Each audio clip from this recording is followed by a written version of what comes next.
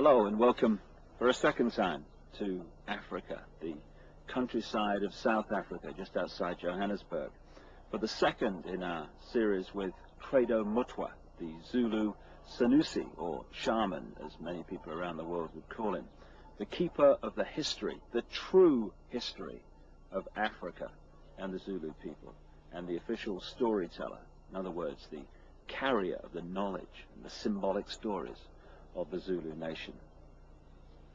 He is, without any question in my mind whatsoever, the most remarkable, astonishing man it's been my honor to meet. And to share his incredible knowledge has been a time I personally will never forget.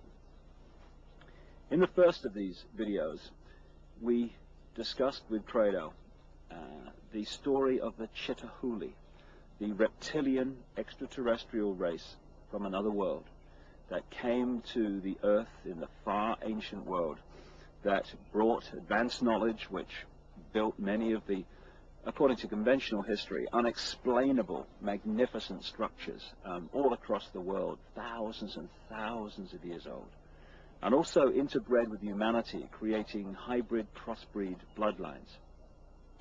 These bloodlines, as my own research for books like The Biggest Secret and Credo's immense knowledge of the African history, which he's gathered in his nearly 80 years of traveling this vast and amazing continent, both correlate the same story, remarkably, that this Chitahuli, this reptilian race, interbred with humanity, and the bloodlines became the almost demigods, the royal ruling lines of the ancient world, particularly in the ancient Near and Middle East, which were the middlemen, if you like, between the extraterrestrial gods to which people were literally sacrificed and the people in general. And as the genealogical research is showing, these crossbreed bloodlines, the Nephilim, as the Old Testament of the Bible calls them, the result of the interbreeding between the sons of God, as the Bible calls them, the sons of the gods in the true translation, and earth women, the marriage, the bringing together of the sons of God and the daughters of men. This Nephilim crossbreed race, as the genealogy has shown, came out of that area and into Europe to become the aristocracy and the royal families of Europe, and then through the British Empire became the ruling bloodlines of most of the world. In fact, today, almost all of the world.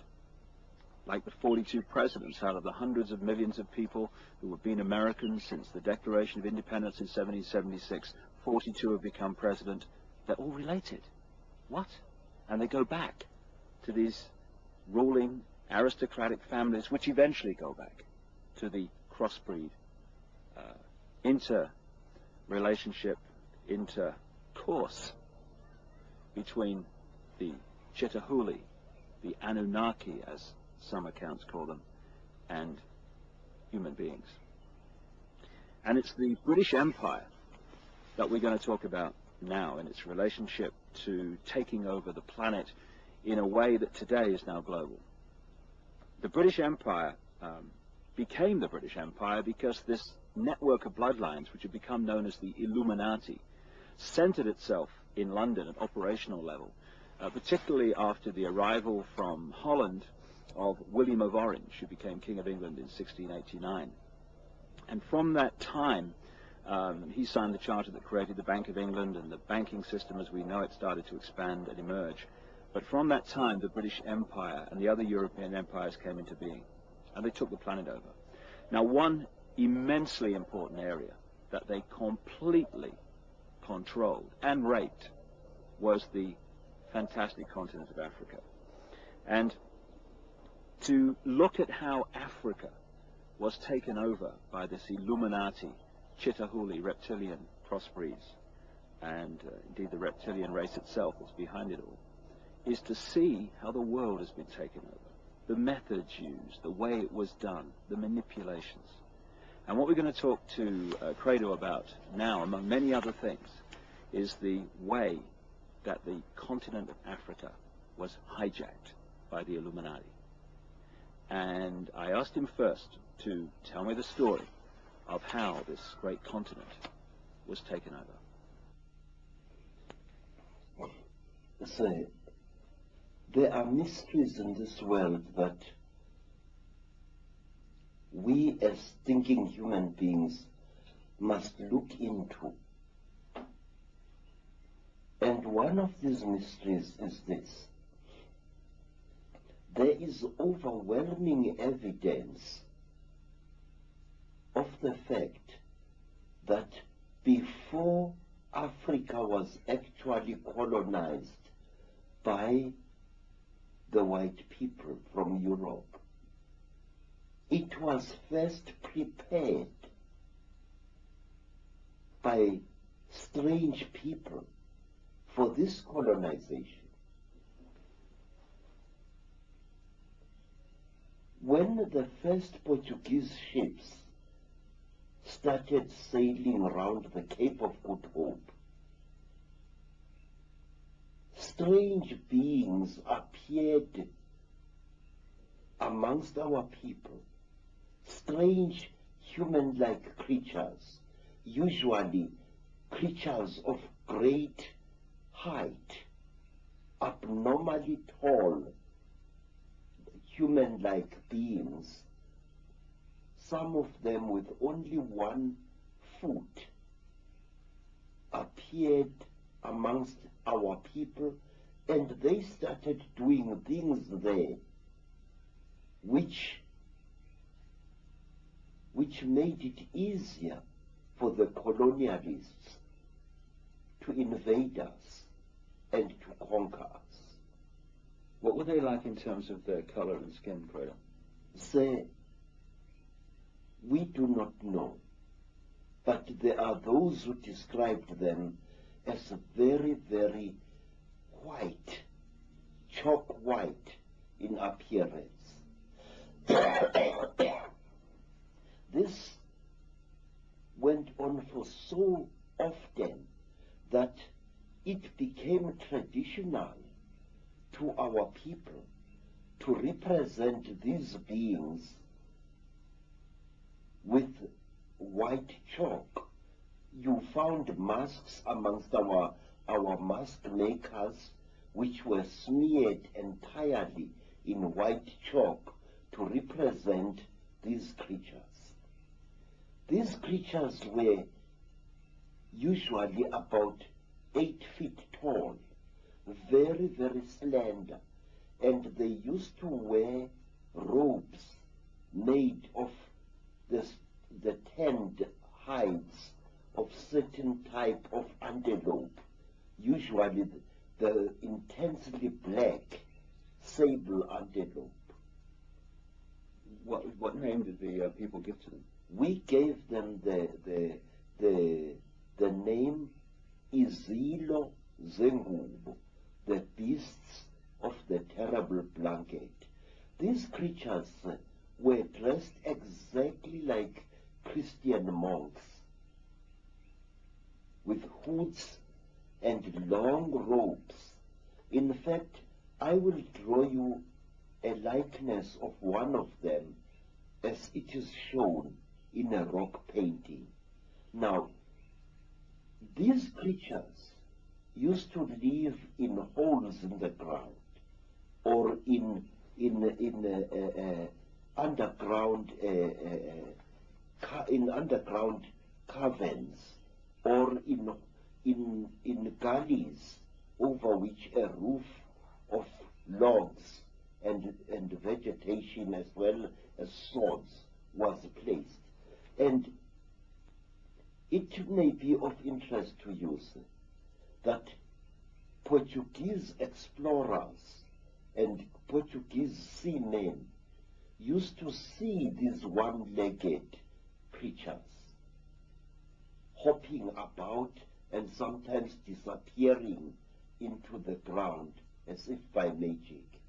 And these creatures were called by the Portuguese sailors monopods.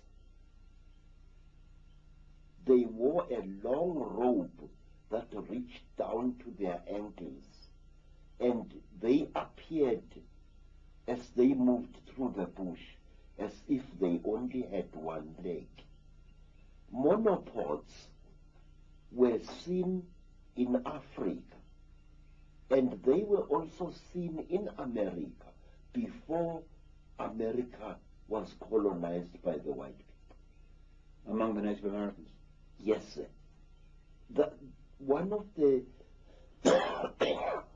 the things that amaze me is that the story of America and the story of Africa was the same.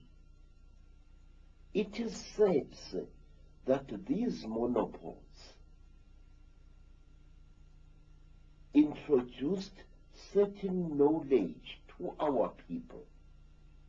They actually prepared our people mentally for what was to come. For example, these monopods, these beasts of the terrible blanket, used to wear a cross-like ornament on their chests as a charm, a cross made of either gold or silver. Doesn't it amaze you that when the Native Americans saw the cross painted on the sails of Christopher Columbus's ships, they recognized it as a sacred object?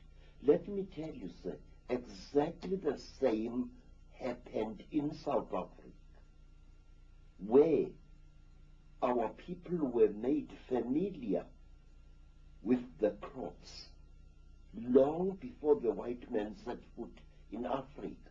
And when our people saw this cross, this time brought by missionaries, they recognized it as a sacred object. In other words, now, I don't know how to put this there, but can you put it for me? Our people were prepared long beforehand to recognize certain Christian symbols and Judaic symbols. And when they saw them in the hands of the colonists later, they saw them for what they were. This is one of the reasons why, Mr. Icke, Africans accepted and protected Christian missionaries, even while fighting a life and death struggle against white colonialism. How is it that a man would accept the religion of an invader while at the same time fighting a life and death battle against the encroachments that this invader was making into his native land? This happened in America, and this happened in Africa, and the sources of this acceptance were the same. I wish I could put this in much better English than I'm using now, because I feel it is important. I think you're putting it very clearly, that it seems that this Chitahuli were going around the world preparing for the occupation from the Illuminati center in London and Europe of these various areas like Native America and Africa. Yes, sir. The story, you see, a great fraud is being committed in educational circles, in that the educationists in their ivory towers force our young people to look at the colonization of Africa and America as if they were two separate incidents. But certain factors in this colonization were the same in Africa and the same in America, and they achieved exactly the same results. This is why I always argue that the conspiracy, the international conspiracy, began long before colonial times in Africa and in the Americas. And the results were the same. Look at this. Here is the great Zulu king, Shaka. Shaka is a warrior second to none. Shaka is also a prophet second to none. Shaka welcomes white people to his empire of Natal. Shaka allows missionaries to operate freely through his country. And when Shaka dies, before Shaka died, he warned his half-brother Dinga that he must under no circumstances attack the white people, and that he must allow missionaries to operate freely amongst the Zulu people. In fact, during the reign of King Dinga, Shaka's half-brother, two missionaries, Reverend Halstead and Reverend Owen, had a mission station within sight of King Dinga's great village. But wait, sir, let me point out one thing. These missionaries were converting our people to Christianity, and they often went out of their way to criticize and undermine the king's authority in the eyes of their converts.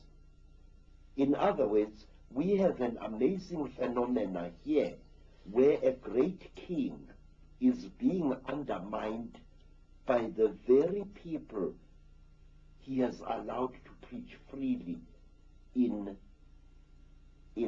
his country. Why? Not a single South African scholar has ever asked himself why. Why were our people so seemingly stupid as to allow a foreign religion into their country? Now, let me show you, sir, two horrendous tragedies. When the Belgians colonized the Congo, which is today the Democratic Republic of the Congo, King Leopold declared that the Congo was to be his personal property. And King Leopold and his men tortured and murdered several million black Congolese people in an act of genocide equal only to what the Nazis were later to do to the Jews. But under savage ill treatment, under savage torture and humiliation, the Congolese, virtual slaves in their country, still respected Christian missionaries and followed them and gained hope from them. And in 1907, this time in the country today known as Namibia, the Germans embarked on a policy of genocide against the warrior people known as the Hereros. They murdered so many Hereros. They tortured and slaughtered so many men and women of that nation that until as recently as the 1940s, Herero women were still so traumatized by what had happened that they were not producing any young at all. But in spite of the hideous genocide committed by General van Trotha, in spite of the multiple murders, the Herero people clung to the Christian faith. Why? Exactly why? I now come to my people, the Zulus. When King Dingaan murdered the four-tracker leader, Piet Retief, the act was watched by Reverend Owen and Reverend Halstead from their mission station, which was built on a hill overlooking King Dingaan's great village. Halstead and Owen, unharmed by Dingaan, decided to flee from the place after that. And Dingaan was deeply sorrowed that his favorite preachers had decided to leave him. And King Cetshwayo, the warrior king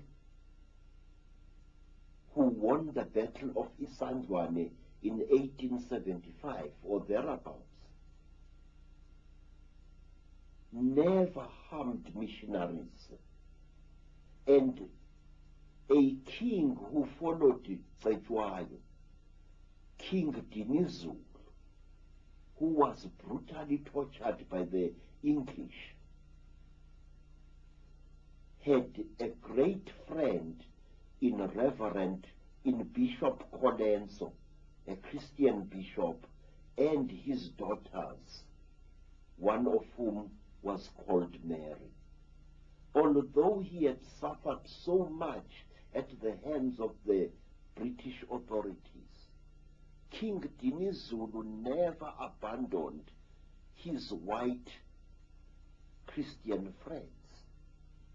They comforted him, and he depended desperately upon them and their Bible in his darkest hours. Would the same basic story, Credo, be true of how the British or the Illuminati based in Britain took over Australia too? Yes, I have found exactly the same stories. The Aborigines, like Africans, were deliberately softened up long before they were colonized by the white people. There were men, mysterious men, who often posed as gods, who undermined the will of the Aborigines to resist the encroachment of the colonialists. It's also interesting that Captain Cook, who is the guy who's supposed to have, quote, discovered Australia and New Zealand, that area of the world, yes, was actually sponsored and funded and in fact controlled by the Royal Society, which was a Freemasonic and is a Freemasonic science operation based in London. Yes, sir. Let me show you another interesting thing. There is a man I have been investigating in a vein for over 40 years now. A man who committed acts of hideous genocide upon our people here in South Africa. A man of whom historians are so fond that he is practically a white cow whom you may not dare to point a finger at. If you see me sitting in front of you, a man who was demonized over 30 years ago by the South African news media, it was because I asked questions about this white man, Sir George Grey. Who was Sir George Grey? What was he? Was he a Freemason? Was he an Illuminati? How is it that this Sir George Grey, who is the actual founder of the most oppressive laws that British colonialism ever settled our people with. Apartheid was laid down by Sir George Grey. The carrying of identity papers was laid down by Sir George Grey in the 1850s, in the last century. And Sir George Grey dealt our kings a mortal blow. But let me first tell you, this man was sent from London to quell a Maori rebellion in New Zealand, which had defeated the efforts of military men. The Maori were unstoppable. Their rebellion was blazing like a bushfire through New Zealand. But when George Grey was sent to New Zealand, he managed to quell this rebellion with very, very little loss of life. What did George Grey do? I have never been able to find a book which tells me exactly what did George Grey do in New Zealand in order to pacify the Maoris who had beaten the efforts of the British soldiers. Because that same George Grey was brought from New Zealand to South Africa in order to quell a great rebellion by the Xhosa people.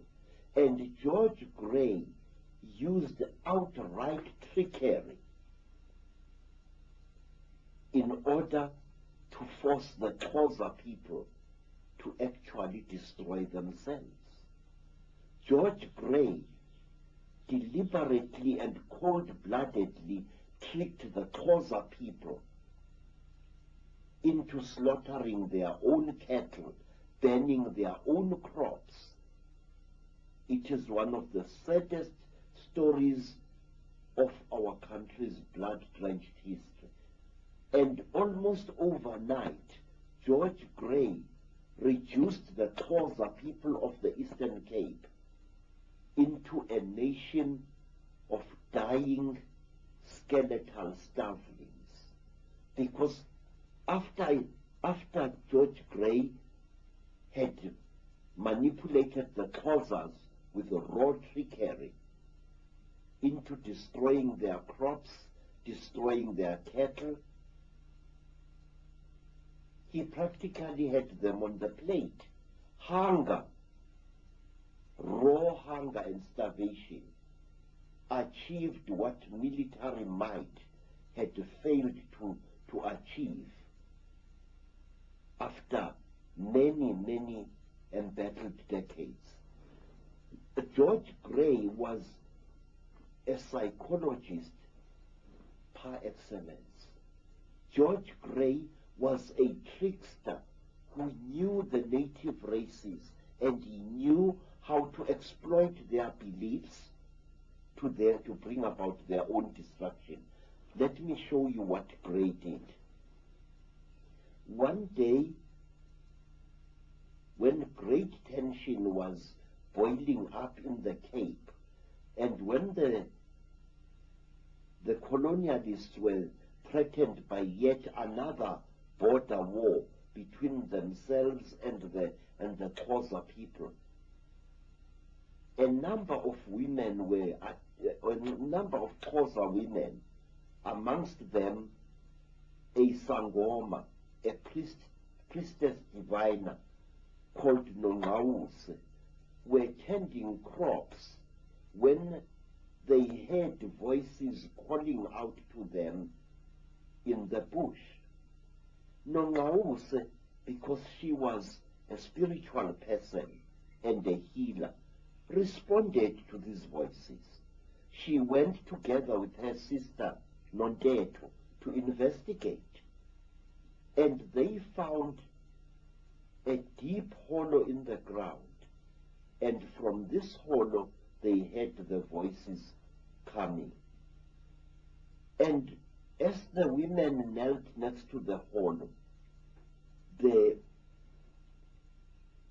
three amazing figures emerged from the grass. Tall men wearing long black robes made of animal skin, with very big hoods on their heads, appeared out of the hollow. And one of their faces were painted white, or so it seemed to the terrified Xhosa women. And these men were unusually tall. And they told the woman, Nongawuse, whom they distinguished by her attire as a traditional healer, that she must go to the Xhosa people and tell them to start killing their cattle and start destroying their crops.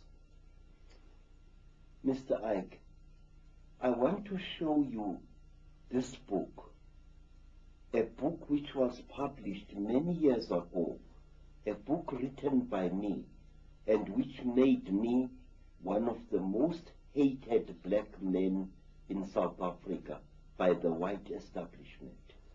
In this book, I write, amongst other things, about a man called Sir George Grey.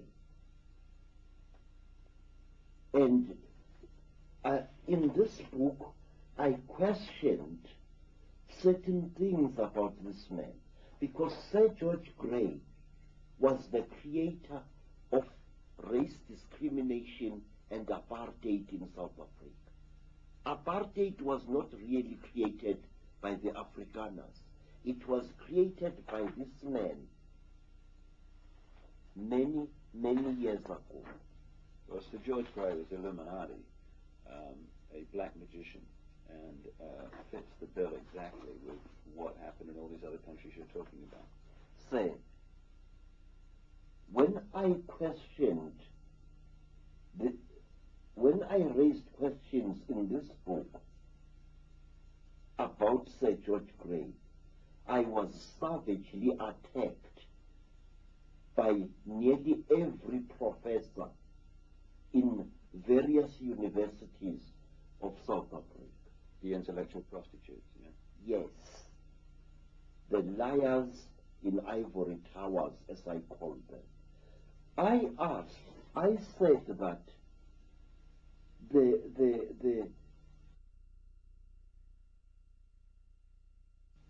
Well, let's... Muhlomi was getting old, and he had received many wounds in battle, fighting to protect his people against invaders.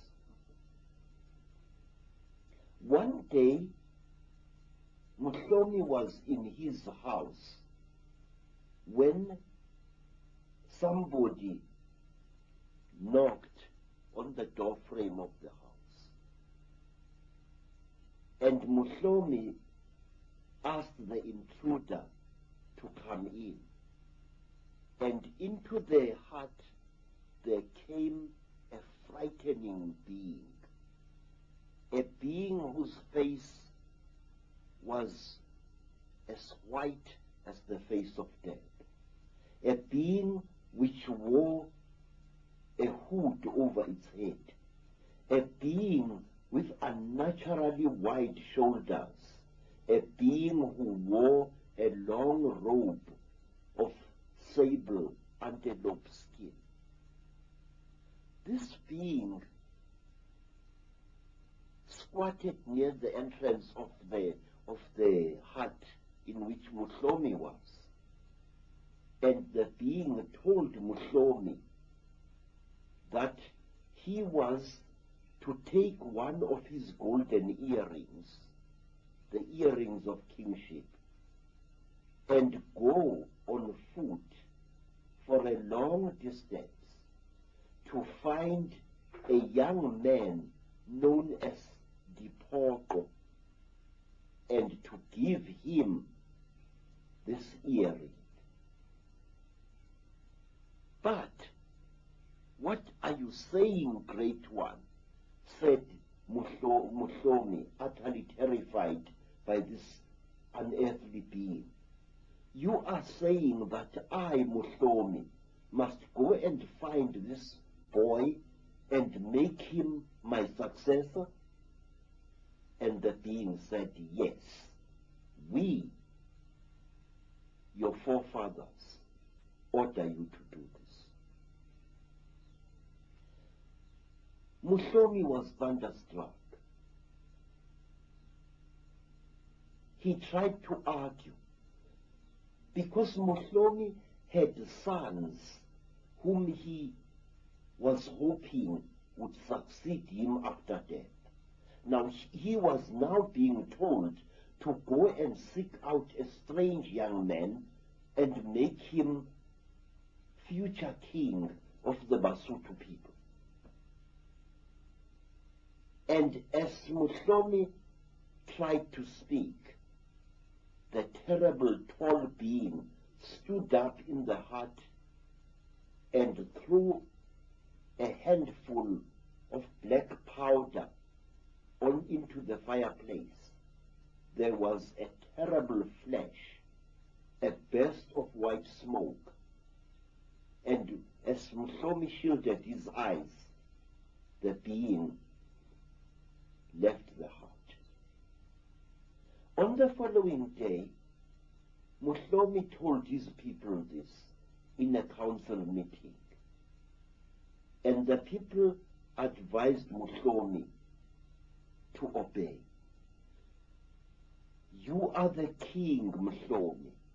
You have been our king for a long time. You are blameless and you are as brave as a lion. But against the gods, what can you do?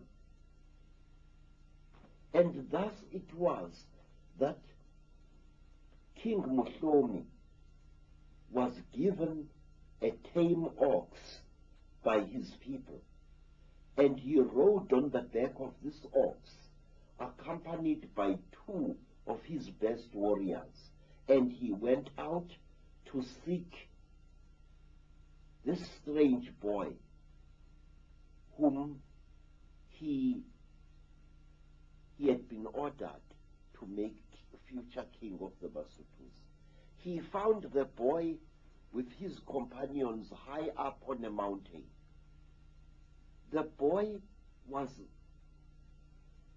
a bandit. He lived by stealing cattle from rich men. He was a typical black Robin Hood. And Muhlomi greeted this boy, Dipoko, and he pinned his golden earring to Dipoko's right ear and said, I am commanded by the spirits of my forefathers to appoint you, Dipoko, future king of the Basotho. I am told that you are going to make this nation great. I am told that you are going to protect it. I, Muhlomi, the armed one, have spoken. Muhlomi left Dipoko, and Muhlomi sickened and died some time later.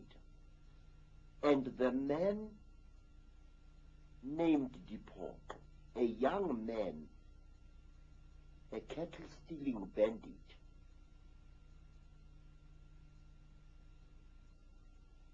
became known as King Mushweshwe, the first of the Basotho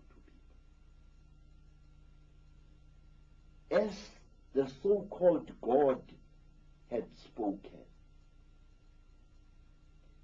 it so did happen. Mushweshwe we had now discarded the name of Dipogo, which means disappointment, and assumed the name Mushweshwe, which means the barber or the beard shaver. Mushweshwe himself started seeing visions, and he started obeying the instructions of these visions that he should build a great nation out of the Basotho nation. He collected together all the fugitives who had fled from the wars in the Cape. He collected together all the refugees who had fled from the wars by Shaka in Natal, and he molded them into the nation known as the Basotho nation, which today inhabits the land called Lesotho.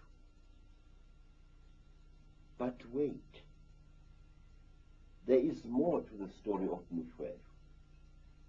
Mushweshwe was under attack by the Afrikaners,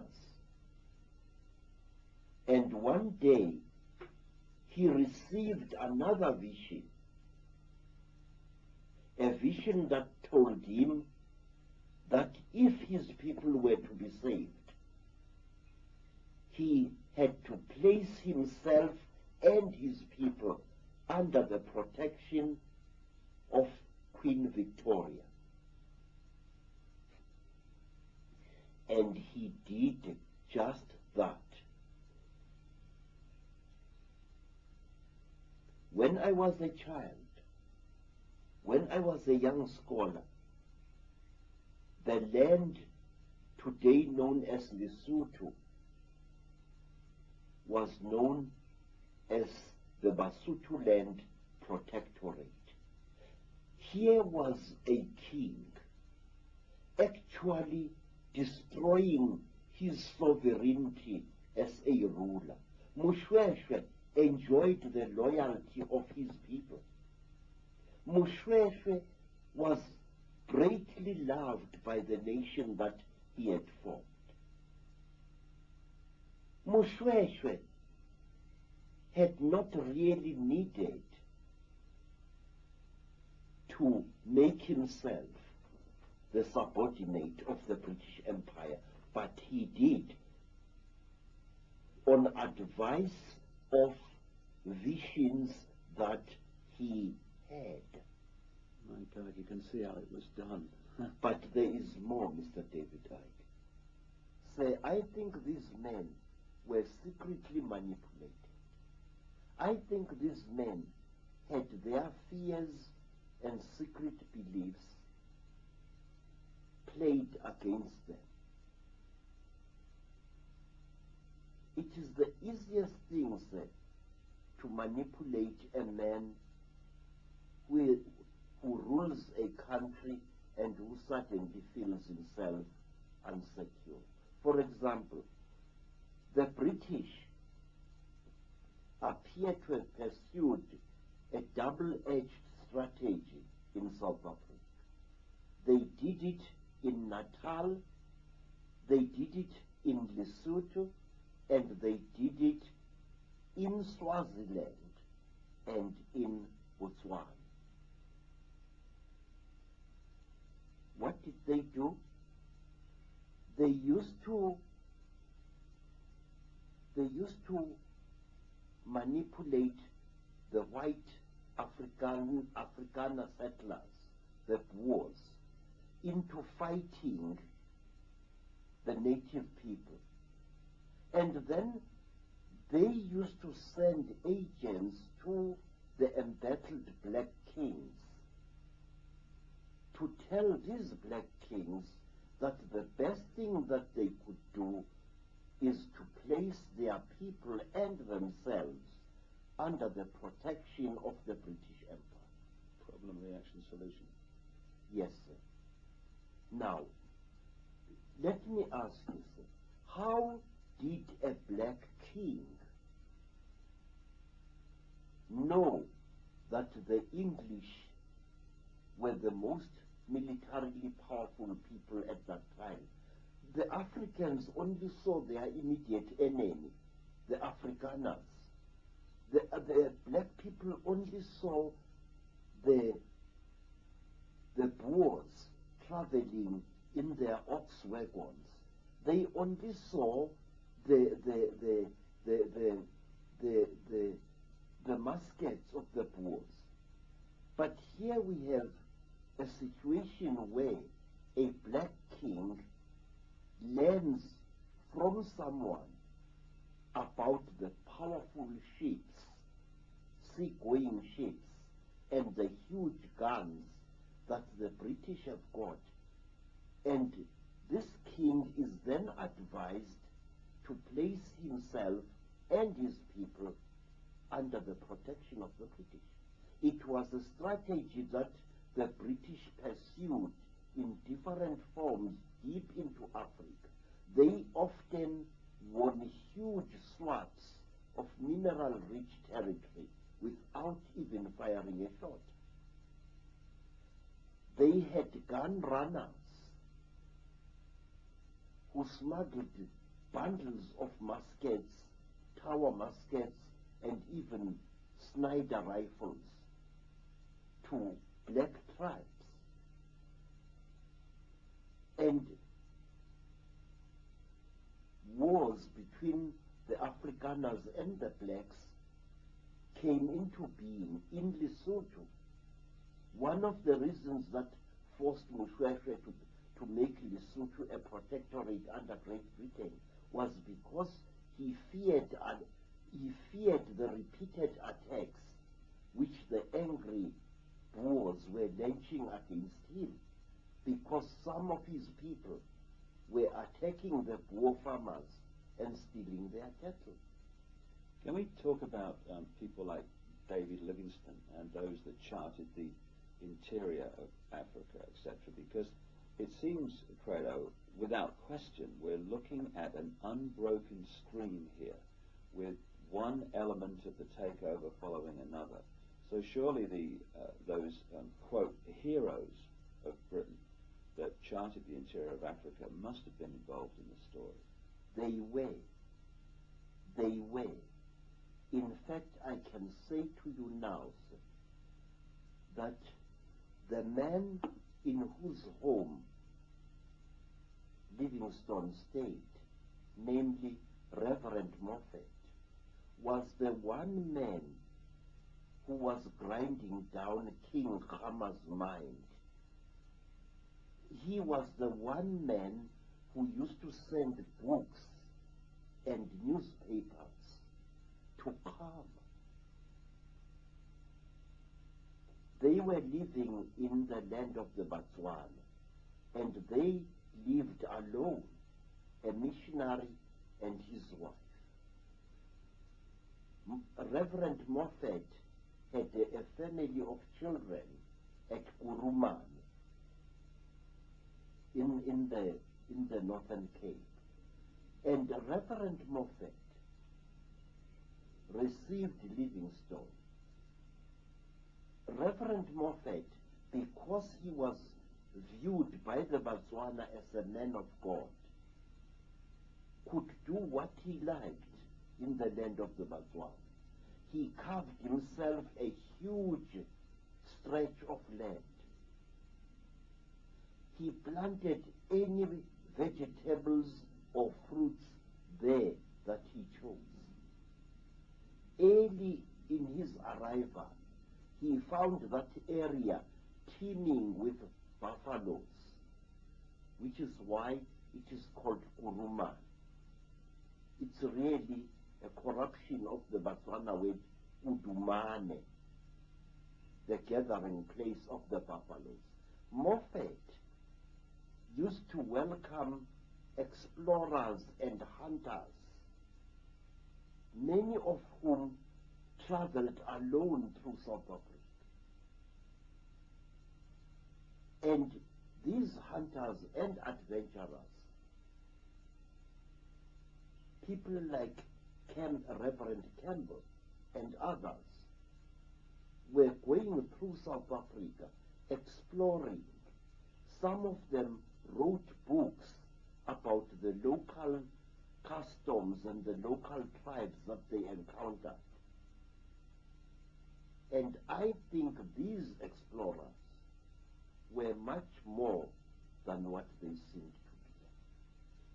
So how was Christianity used? We talked about the fact that the beasts of the terrible blanket, these strange people that appeared before the Europeans, had introduced all the symbols and what have you that prepared people for Christianity in Africa.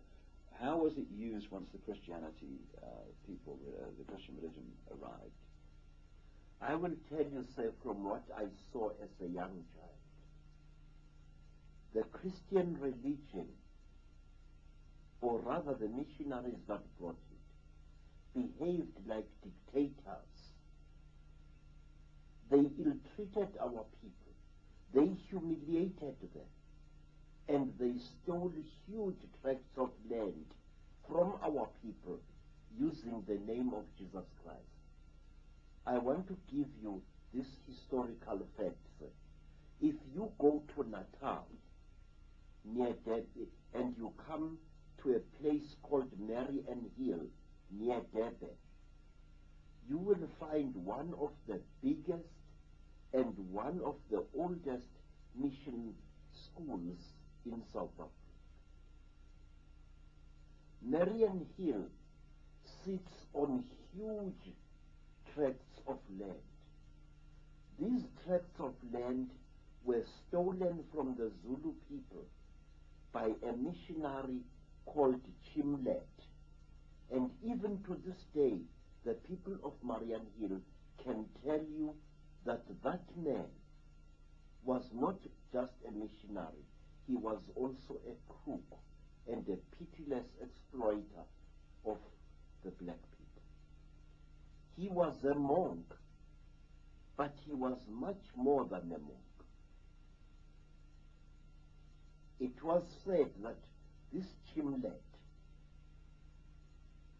worshipped not God, not the Virgin Mary, but Satan himself. Well, that fits like a glove from the way the Illuminati work. And the other thing that must have happened, fundamental in so many ways, is that the original knowledge, the knowledge that you carry and people like you carry, must have been destroyed, pushed underground, and basically the true story of history lost. Yes, sir. Let me tell you what the missionaries did.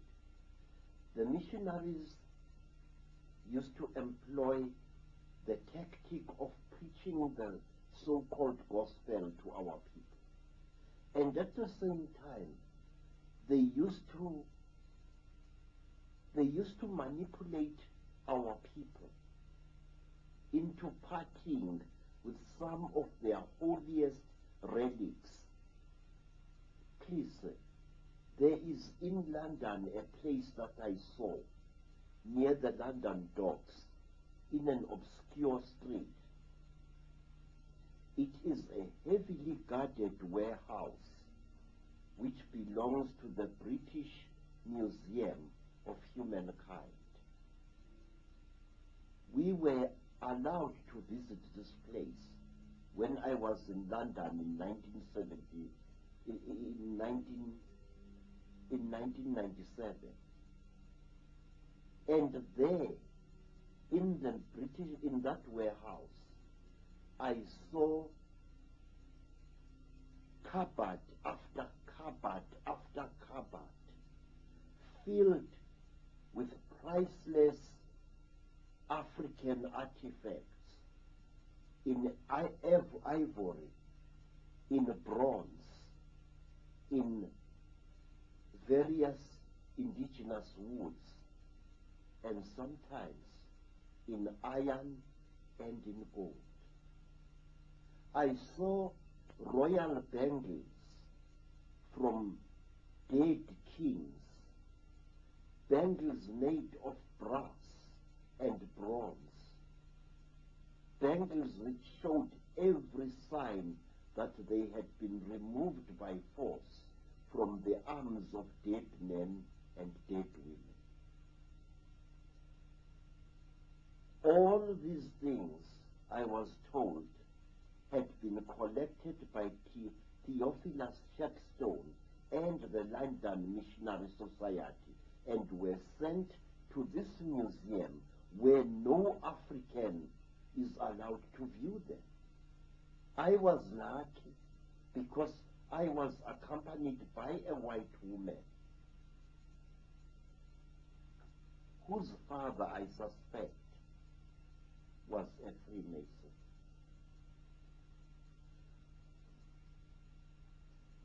Now, let me tell you, sir, what the missionaries did also. The missionaries established hospitals in their mission station. Reverend Moffat had a hospital in that mission station. And when an African was brought there, sick unto death, the missionary used to tell this African that as a condition to his entering the hospital, he first had to be baptized as a Christian.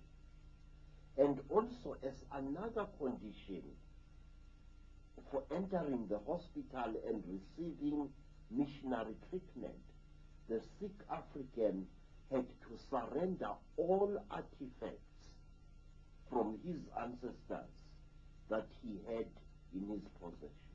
My God. One day, sir, my grandfather, Zibo, had an accident. He had bought himself an ox wagon, but he did not know how to control it. And one day the ox wagon plunged off a cliff, and my grandfather was badly injured.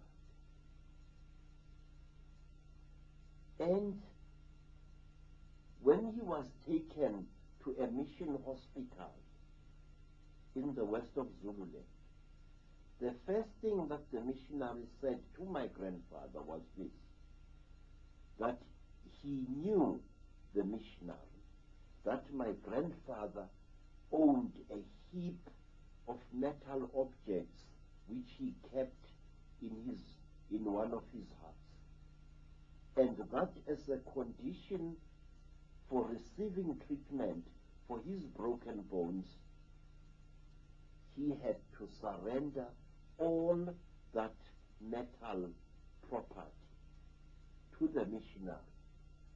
Those things you have got in your home are full of evil spirits, said the missionary Reverend Lee.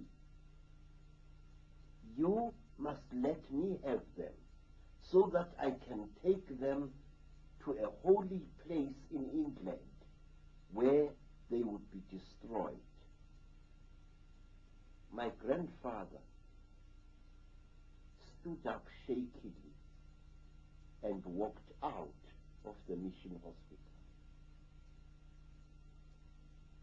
He walked, and somewhere along the road he collapsed. And tribespeople who knew him took him to their village. And there,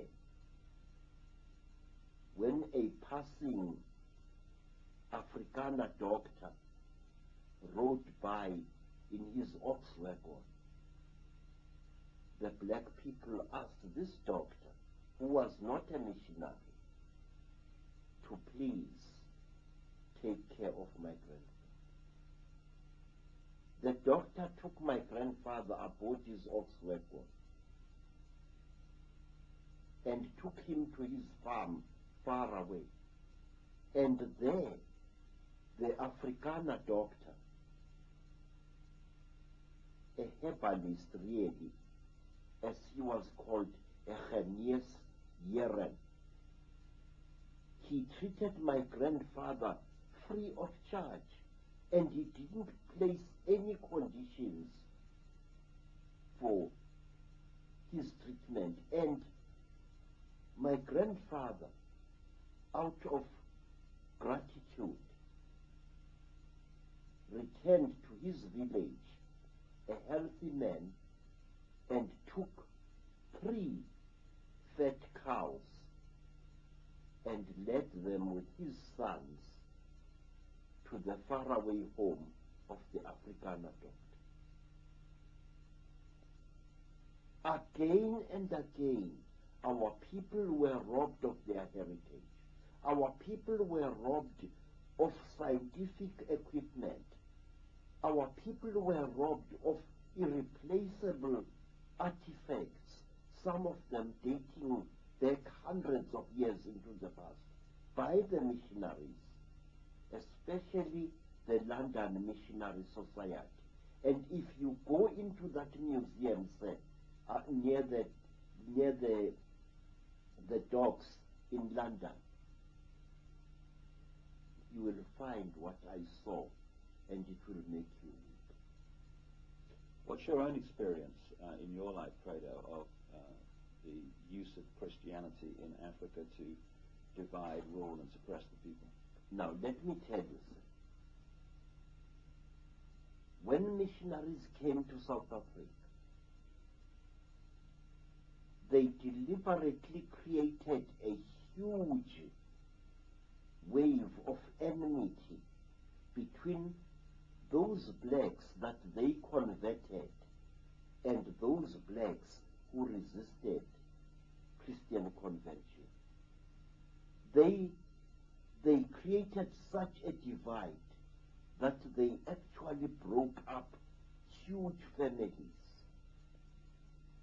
And it got worse when Catholics, Anglicans, Methodists, and Presbyterians spread through South Africa.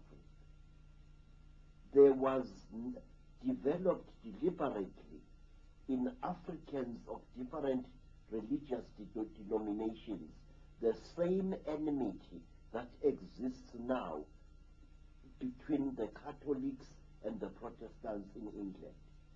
Black Protestants were forbidden from talking to black Catholics.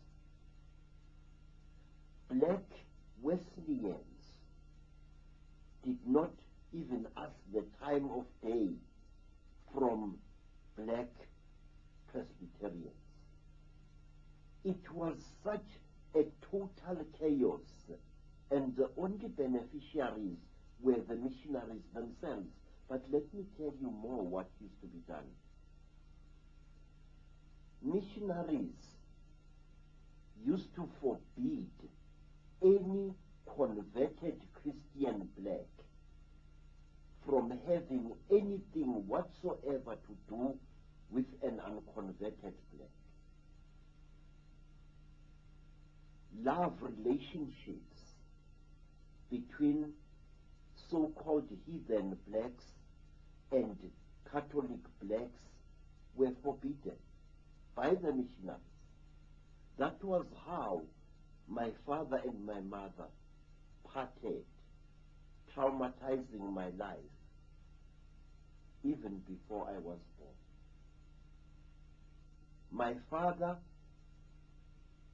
had been a confessing Catholic, and he fell in love with what was called a heathen Zulu woman. Now, the condition for such a love was that the woman had to submit herself into the Christian faith. And my grandfather, a fierce old warrior, contemptuously refused to have my mother become a Christian convert. I used to kill white men at Isandlwa, and I am not going to allow a daughter of mine to follow the religion of spear food.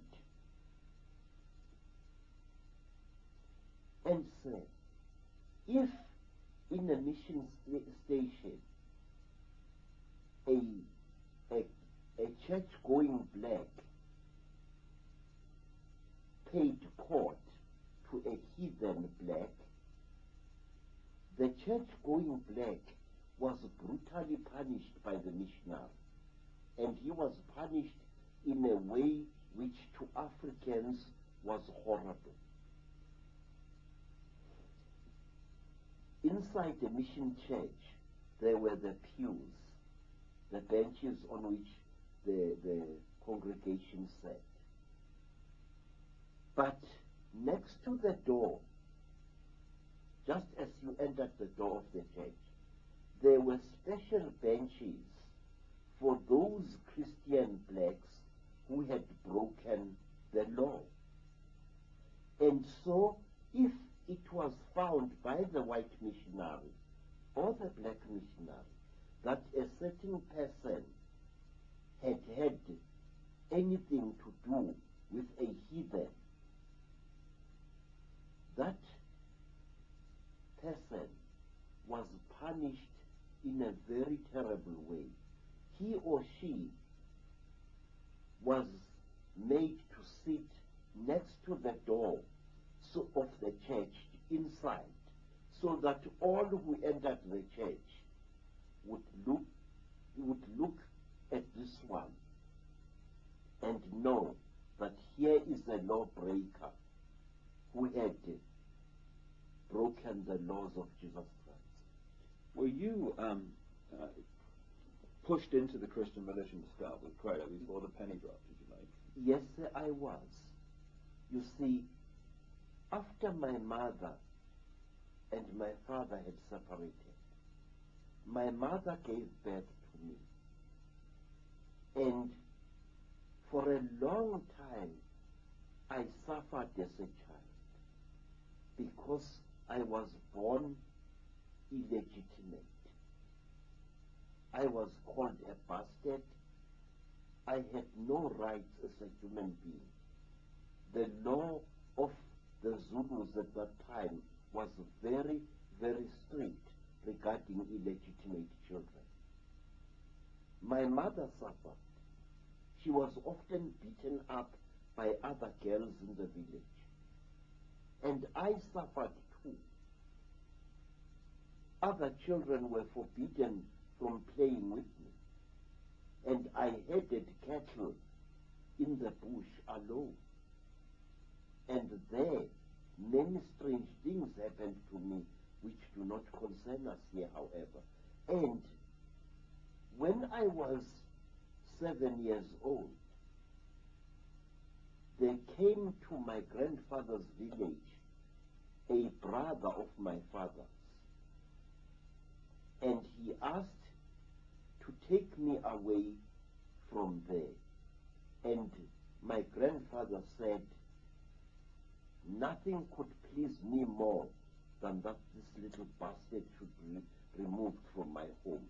He is a disgrace to my family.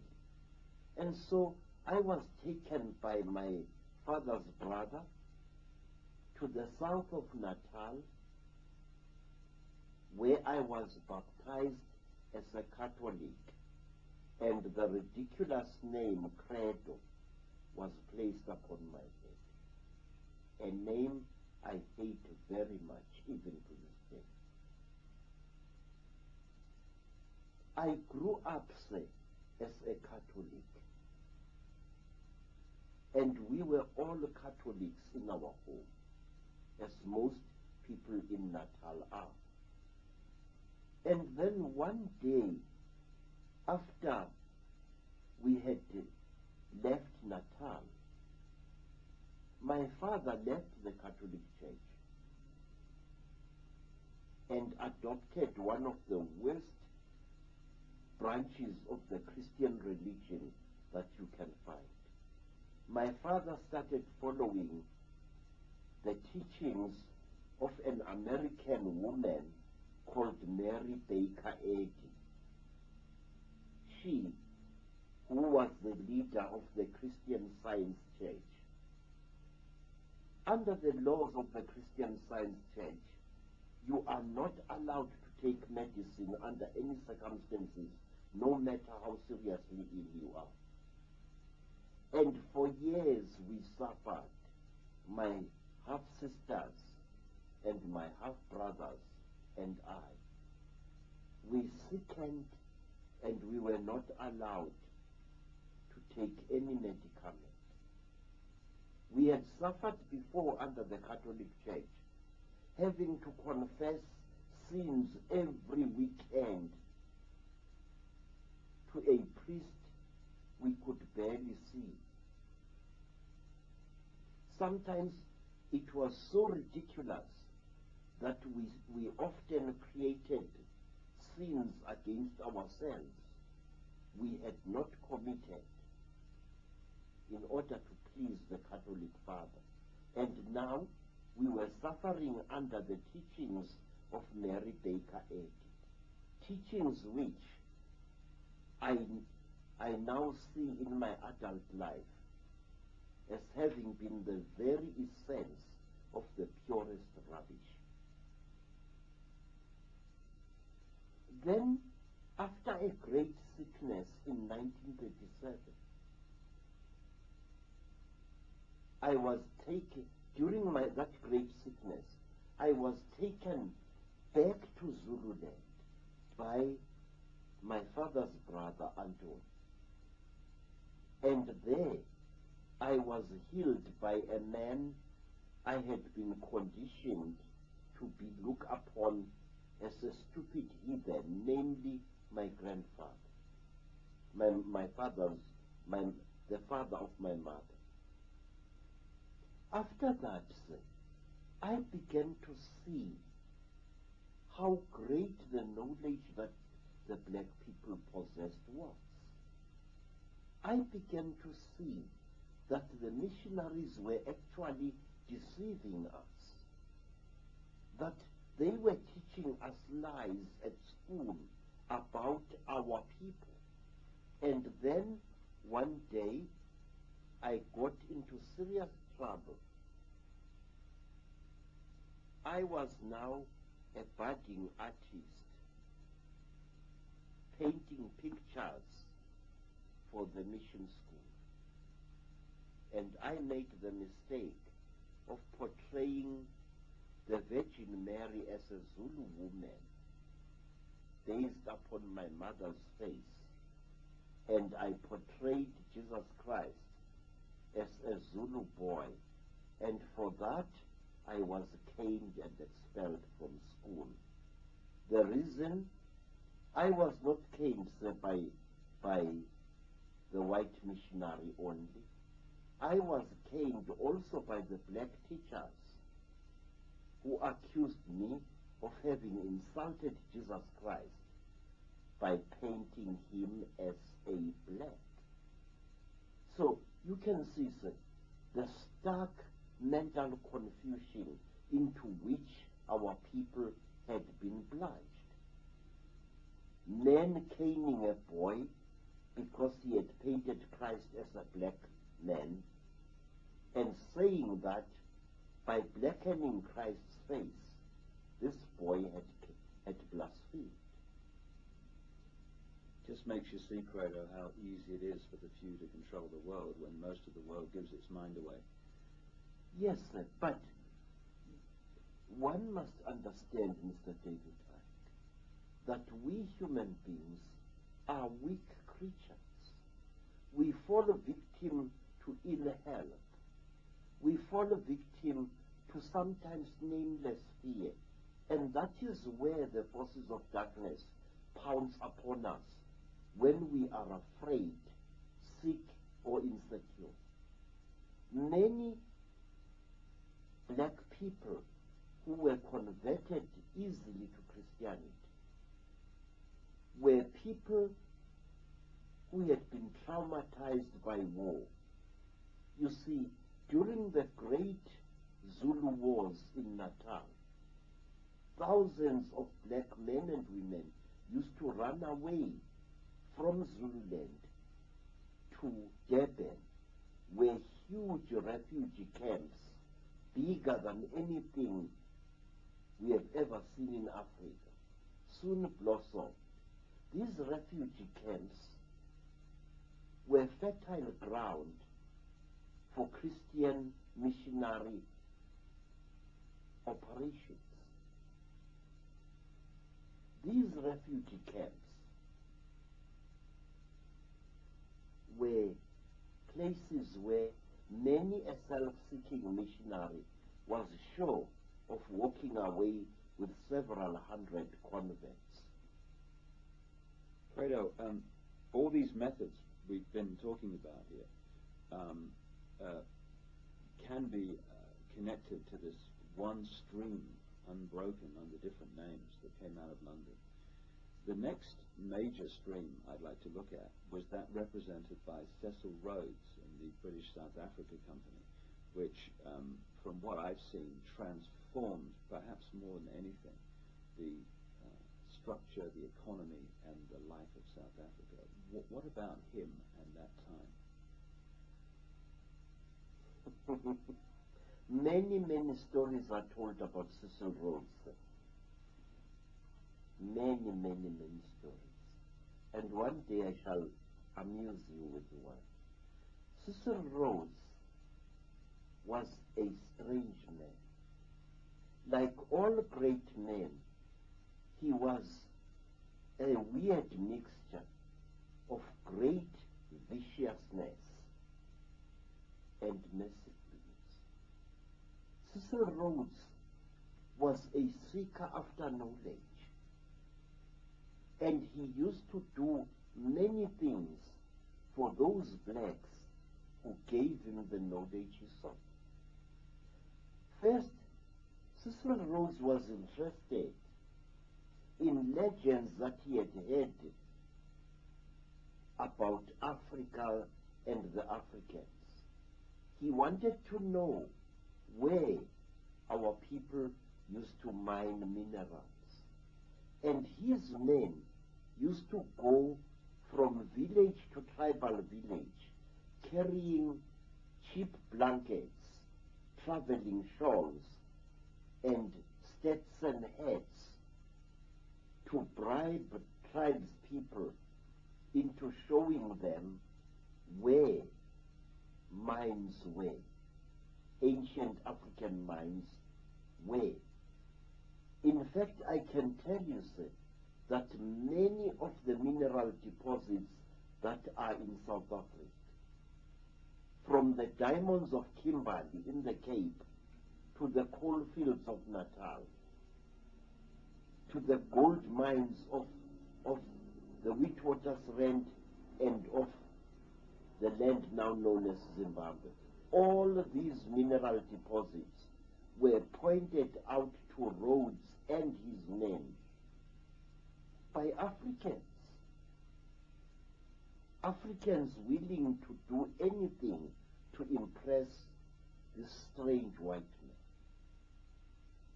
Cecil Rhodes smiled very often, especially before he ordered the slaughter of an entire tribe. Cecil Rhodes got to know how deeply our people respected a powerful man who reconciled two clashing factions. And one amazing thing, sir, when confronted by black people who were asking him pointed questions, Cecil Rhodes used to deny that he was the leader of the white people, for example, in Rhodesia. He acted like a third party, a man who was dedicated to reconciling black and white and stopping conflict between them. And until he died, Cecil Rhodes was known by the Mandebele people as Mlamlankunzi, the brave one who parts two clashing bulls. At one time, Cecil Rhodes went to a very holy place,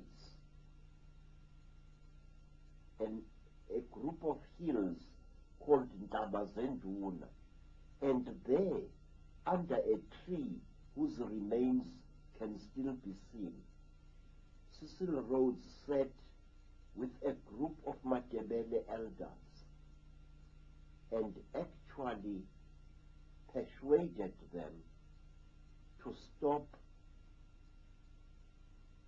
warlike actions against the British Empire. How did he manipulate the black tribes of Africa so that he got all these mineral rights, which have now become consolidated goldfields and De Beers and Anglo-American? Cecil Rhodes used to walk about completely unafraid amongst the Matebele people, and he used to tell them to attack the Mashona people, whom he called dogs. And in this way, Cecil Rhodes caused wars between blacks, which he then stepped in as an intercessor. Cecil Rhodes built up a formidable hatred between the Matebeles and the Mashonas. He played the Matebeles off against the Mashonas, and the same the other way around. What is strange about Cecil Rhodes was that, and which is never revealed in the many books that were told about him,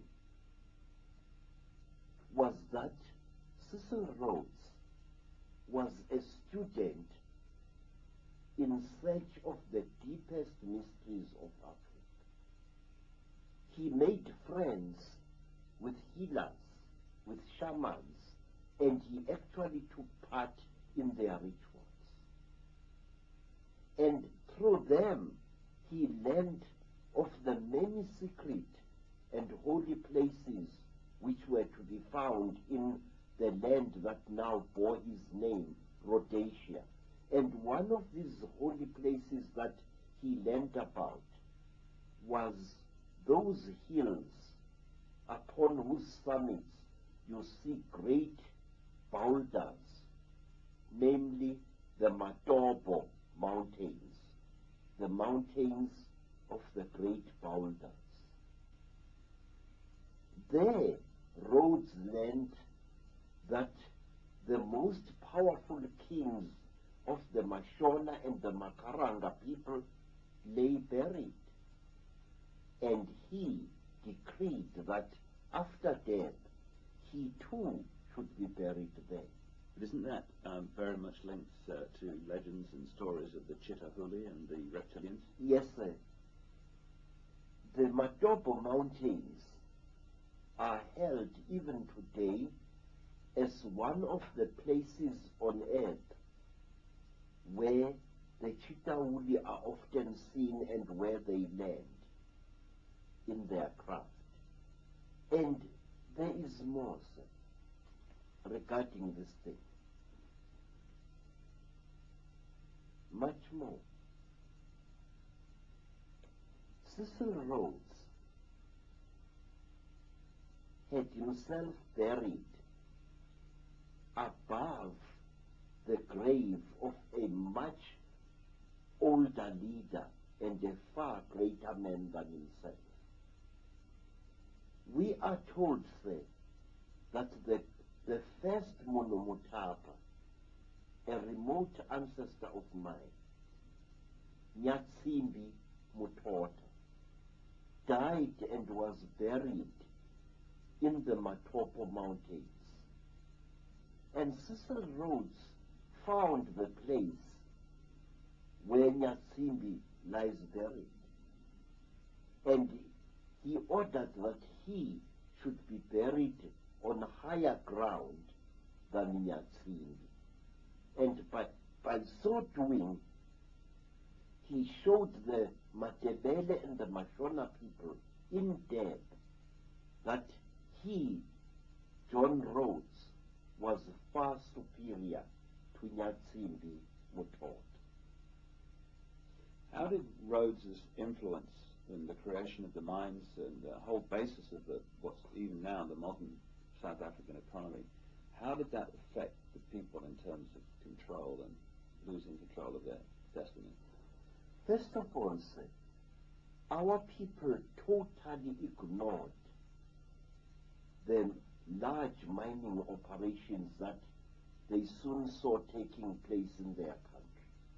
Our people were happy to stay in their villages, but new laws were instituted by the colonial government of Natal especially, where all able-bodied men were forced to go on a long-distance journey by foot to work for starvation wages in the diamond fields of Kimberley. Many, many stories are told of brave black men and women who went to Kimberley to work in the town of Kimberley amongst all kinds of disease and corruption and violence, and also to work in the great hole of Kimberley,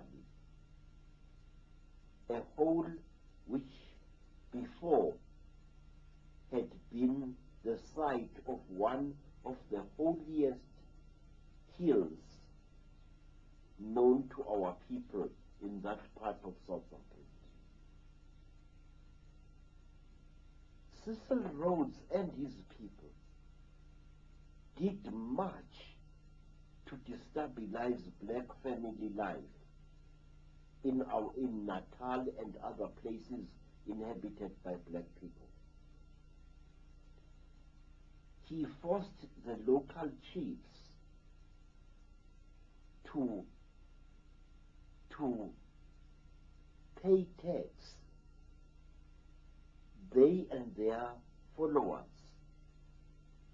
He forced the chiefs to send their sons and the sons of their people to work in the diamond fields. He told them that if they refused to do this, he would call the soldiers from England to destroy them all. Tax was now demanded of our people, not in cattle, as had been the case before, but in gold sovereigns.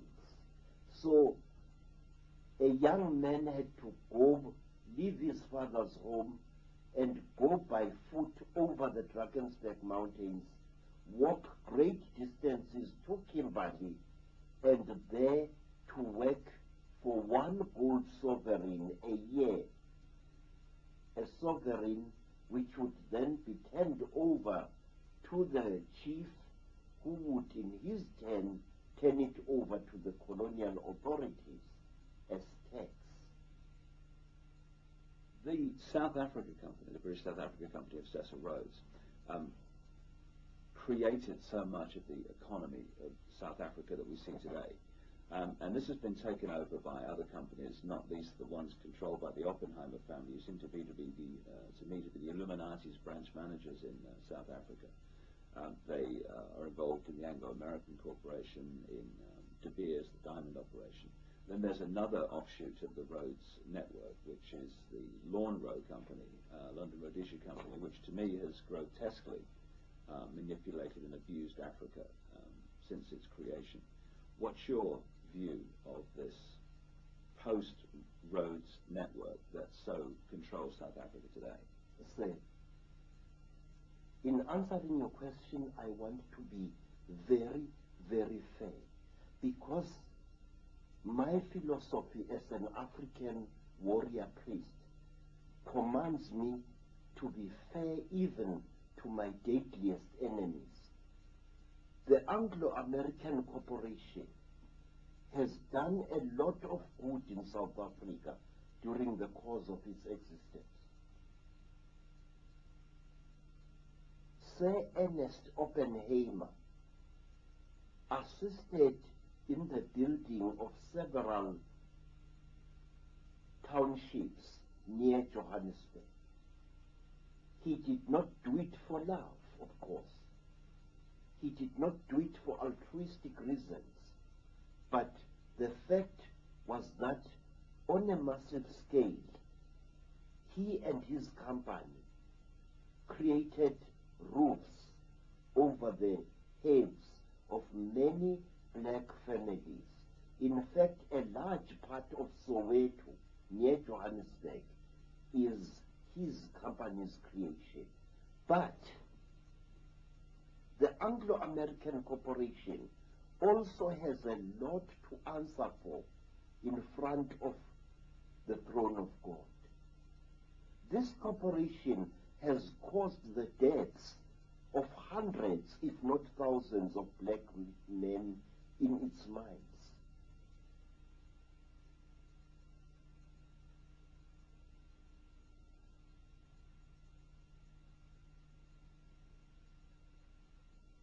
Now let me tell you, sir, a very, very heart-rending thing.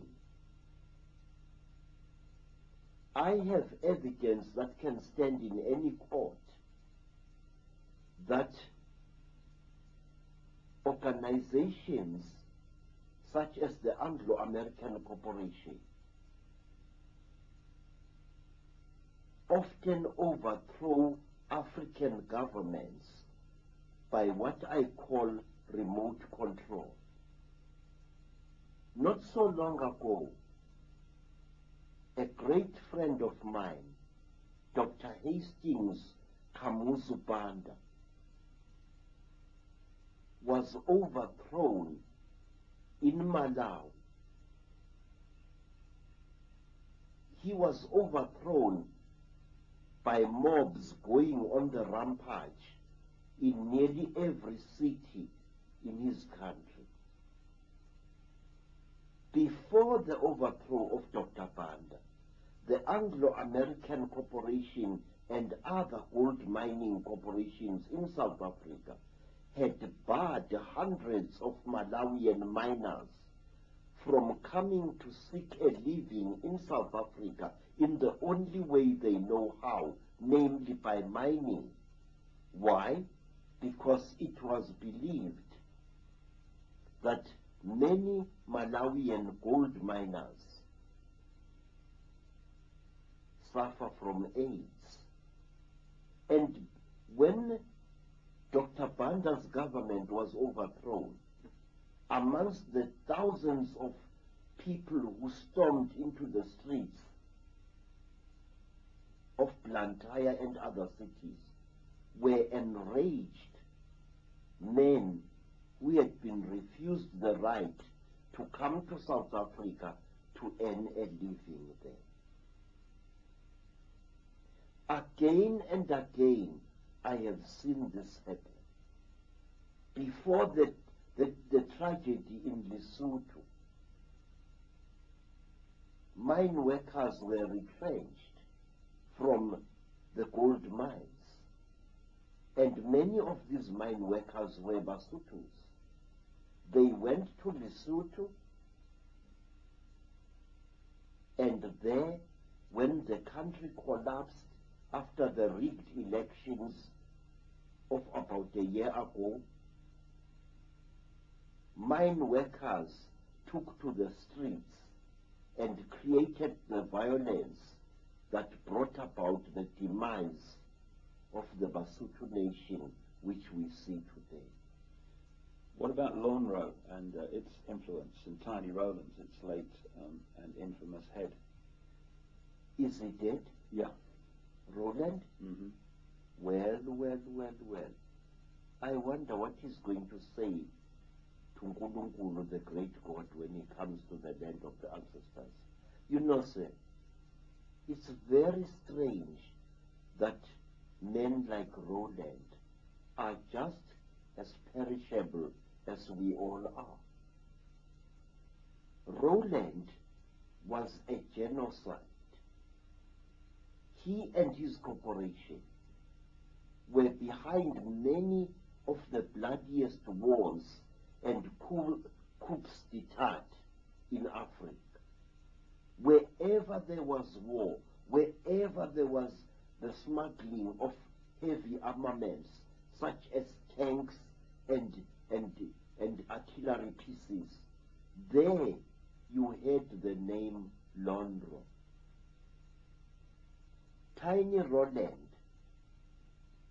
was a man whom I had heard about during the war, a man who openly sympathized with the Nazis. Tiny Roland was a man who was directly behind the seizure of the country Rhodesia by Mr. Ian Smith, so-called UDI. He either facilitated it or he was directly responsible for it. Tiny Roland was one white man whom thousands of black people hated throughout Southern Africa.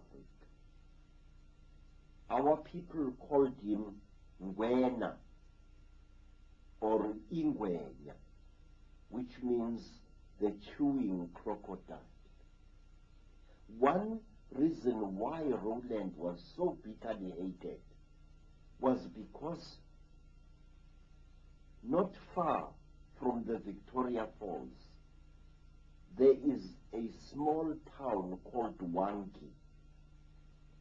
That town was once a very, very sacred place to the Makaranga peoples.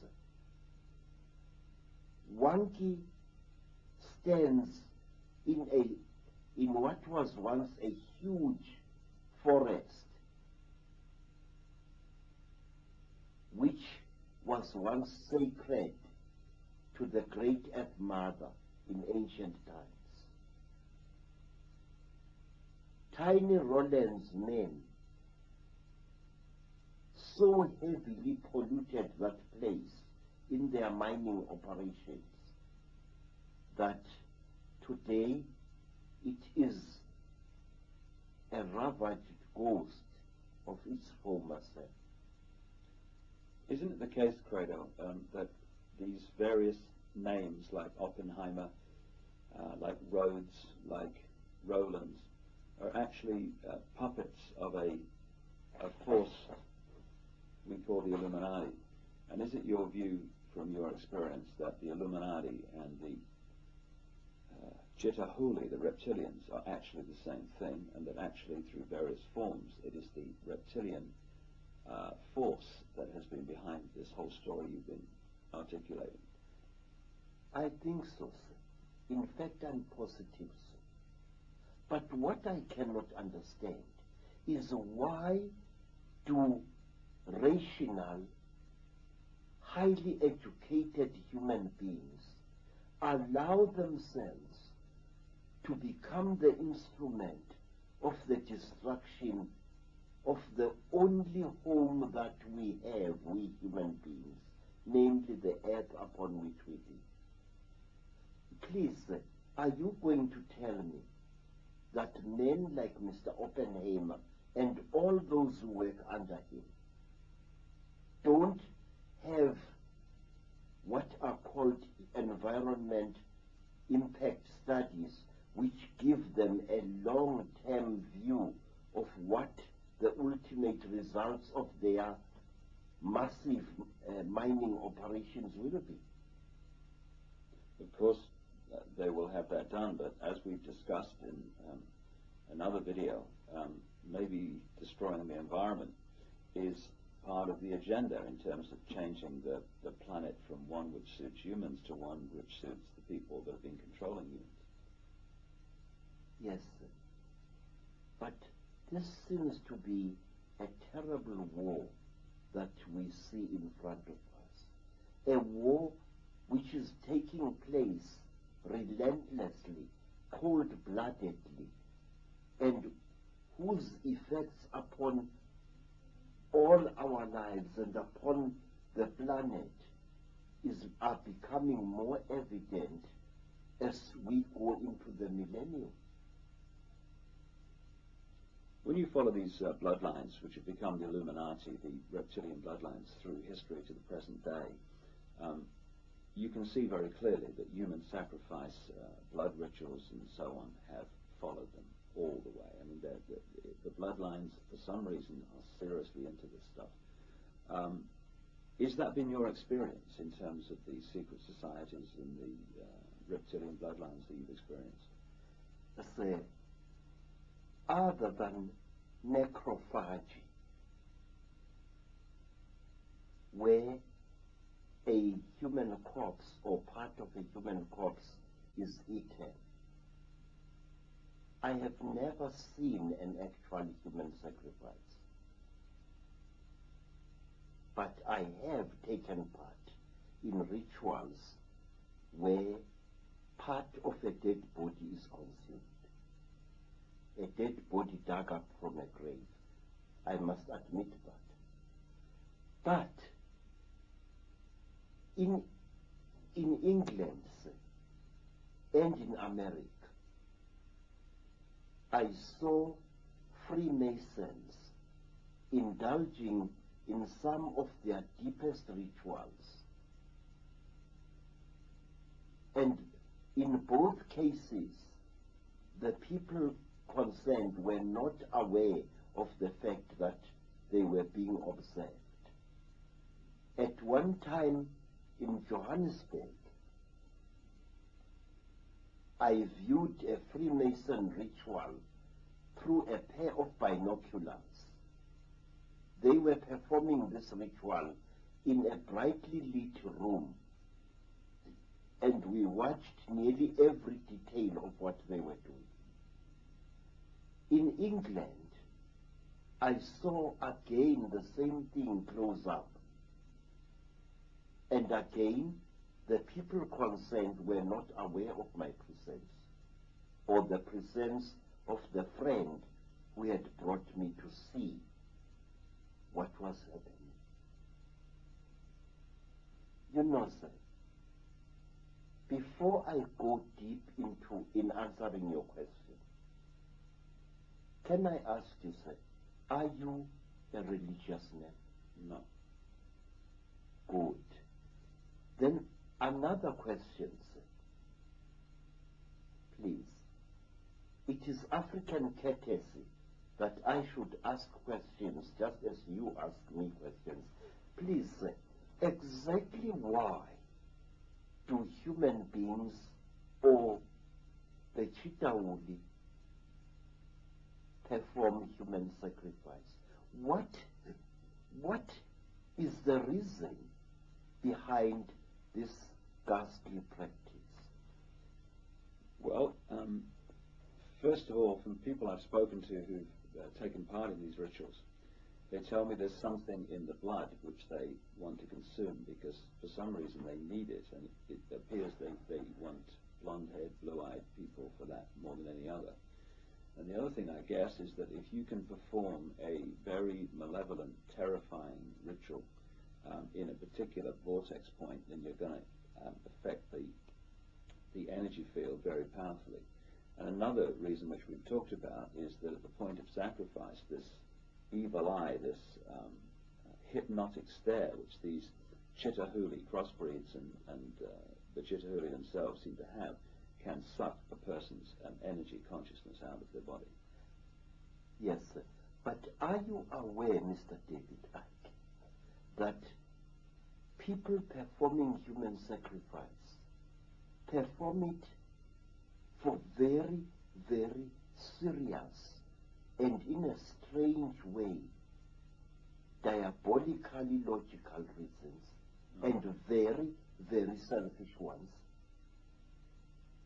Go ahead. Sir, there is something about human sacrifice which I beg to reveal to you.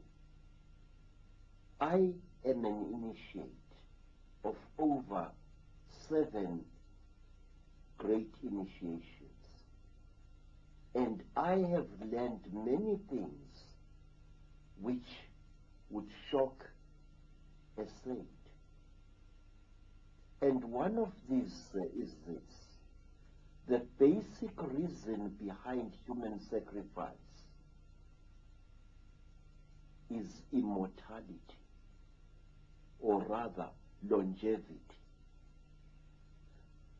When a great person feels that he or she is about to die, that great person does this. He or she orders the kidnapping of a particularly beautiful young person, usually a woman, a young girl, a virgin. But this virgin must have certain spiritual characteristics. And these characteristics must be certain qualities of the mind. In short, the victim must be psychic. The victim must be very beautiful. And the first thing that is done with the victims, she is not killed outright. She is, how you say, she is, oh God, how can one say it? She is stripped naked, and she is bound hand and foot, and then you, the one about to sacrifice her, lie naked in the same bed with her, but you do not have sex with her. Because if you do, the energy that you are building up for yourself will dissipate. You must lie with the victim. Usually she is blindfolded, and you must embrace her and hold her and make and try to symbolically swallow her, to try to draw from her the most important essence of herself. I'm sorry, I don't have the proper English to say this.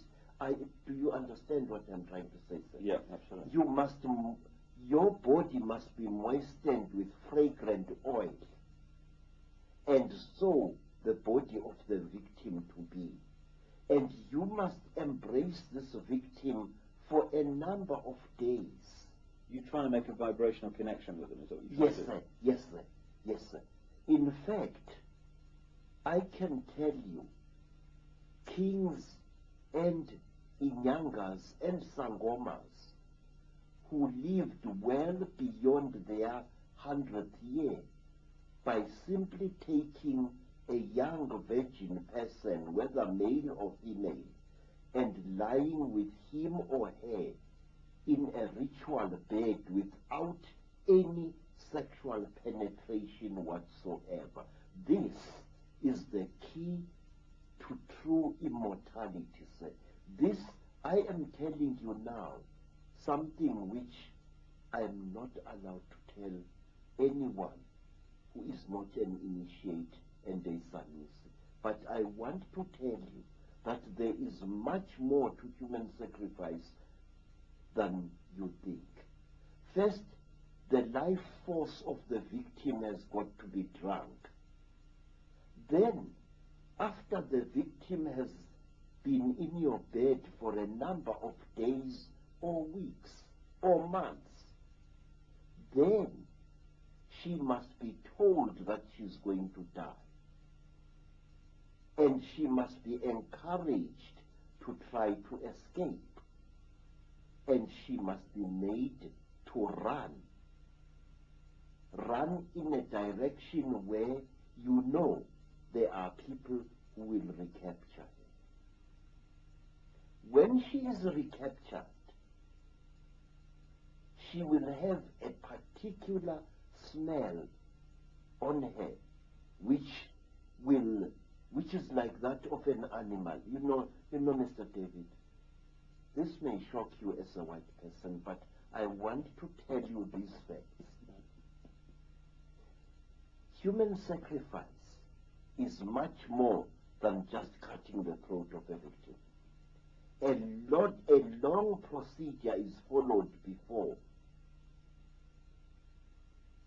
you drink the energy of this young person. A virgin girl radiates a severe heat, which is sometimes used by my people to save the life of a man or a woman who has been caught on a cold mountainside. You know, in Zululand, snow sometimes falls on the Udundi mountains and other mountains, and sometimes you find that a man of importance has been caught in the terrible cold, and he is close to freezing to death. And the quickest way to save this man is to place him and a virgin girl on the same bed. The heat of the girl and the life force of the girl will actually bring this man back to life. Now, in human sacrifice, all over Africa and all over Europe, I know the life force of the victim-to-be is first absorbed in various ways. And one way, say, of absorbing the life force of a human, a girl, is to frighten her very much, and then to take her intimate garment, such as her loincloth or painting, and to smell it. Through that, you absorb some of the life force of the girl. And then she must be frightened until great fear builds up inside her. She must be made to know that she is going to die. And under very ritual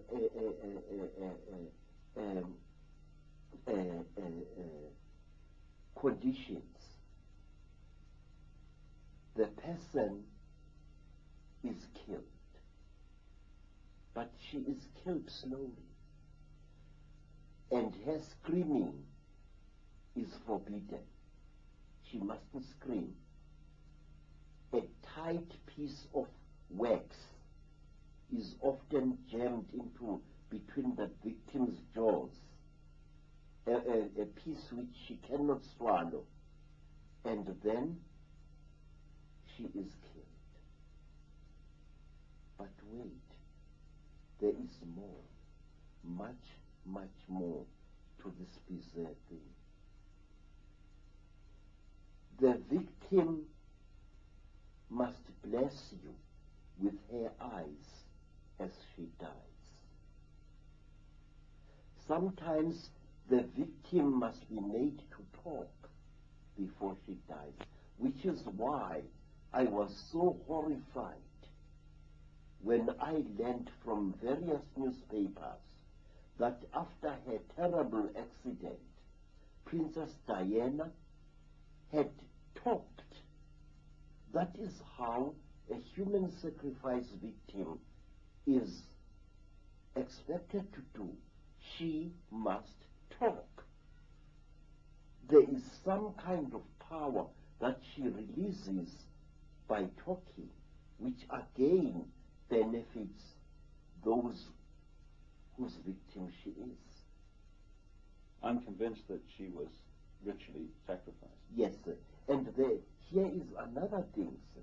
When the victim, the more beautiful a victim is, the more you are supposed to stare at her, all of you. And when the victim dies, when she struggles in her last pain, all of you involved there, no matter how old you may be, ejaculate. Males or females, ejaculate. You must. Otherwise the magic will not work. So this is why you get, one of the reasons you get sexual activity so much involved in some of these rituals. Aha, yes. It is because as the victim dies, you feel such a great pity for her, such a love. She's a beautiful vessel being broken. And you feel the forces of rejuvenation coursing through your veins. You know, sir, this could be the reason why people who indulge in this form of ritual actually live for so long. But what is horrible is that the victim does not have to die in order to help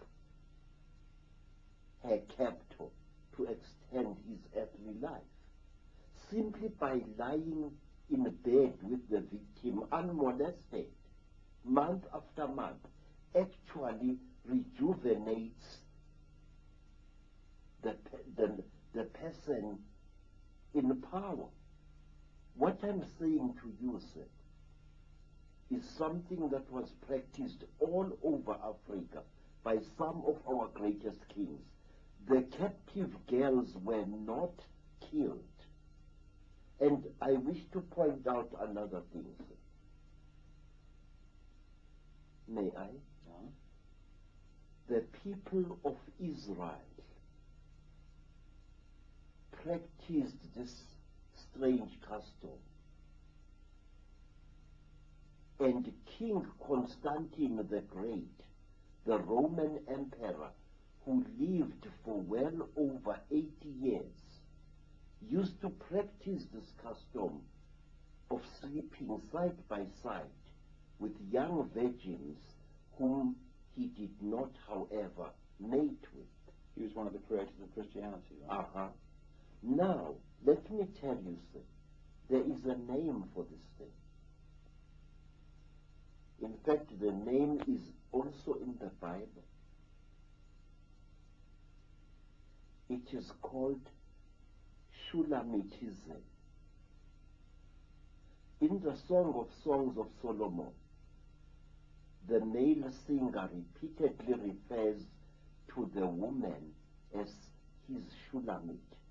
And a Shulamit is a woman who is brought especially to rejuvenate a dying person of importance. Quote the Bible.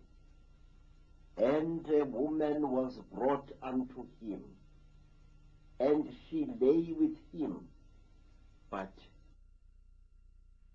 yourself will dissipate. You must lie with the victim. Usually she is blindfolded, and you must embrace her and hold her and try to symbolically swallow her, to try to draw from her the most important essence of herself. I'm sorry, I don't have the proper English to say this. Do you understand what I'm trying to say, sir? Yeah, absolutely. Your body must be moistened with fragrant oil, and so the body of the victim to be. And you must embrace this victim for a number of days. You're trying to make a vibrational connection with them, is what you're trying to do? Yes, sir. Yes, sir. In fact, I can tell you, kings and Inyangas and Sangomas who lived well beyond their 100th year by simply taking a young virgin person, whether male or female, and lying with him or her in a ritual bed without any sexual penetration whatsoever. This is the key to true immortality, sir. This, I am telling you now, something which I am not allowed to tell anyone who is not an initiate and a Sanusi. But I want to tell you that there is much more to human sacrifice than you think. First, the life force of the victim has got to be drunk. Then, after the victim has been in your bed for a number of days or weeks or months, then she must be told that she's going to die. And she must be encouraged to try to escape. And she must be made to run. Run in a direction where you know there are people who will recapture her. When she is recaptured, she will have a particular smell on her, which is like that of an animal. You know, Mr. David, this may shock you as a white person, but I want to tell you these facts. Human sacrifice is much more than just cutting the throat of a victim. A long procedure is followed before you drink the energy of this young person. A virgin girl radiates a severe heat, which is sometimes used by my people to save the life of a man or a woman who has been caught on a cold mountainside. You know, in Zululand, snow sometimes falls on the Ulundi mountains and other mountains. And sometimes you find that a man of importance has been caught in the terrible cold, and he is close to freezing to death. And the quickest way to save this man is to place him and a virgin girl on the same bed. The heat of the girl and the life force of the girl will actually bring this man back to life. Now, in human sacrifice, all over Africa and all over Europe, I know the life force of the victim-to-be is first absorbed in various ways. And one way, say, of absorbing the life force of a human, a girl, is to frighten her very much, and then to take her intimate garment, such as her loincloth or painting, and to smell it. Through that, you absorb some of the life force of the girl. And then she must be frightened until great fear builds up inside her. She must be made to know that she is going to die. And under very ritual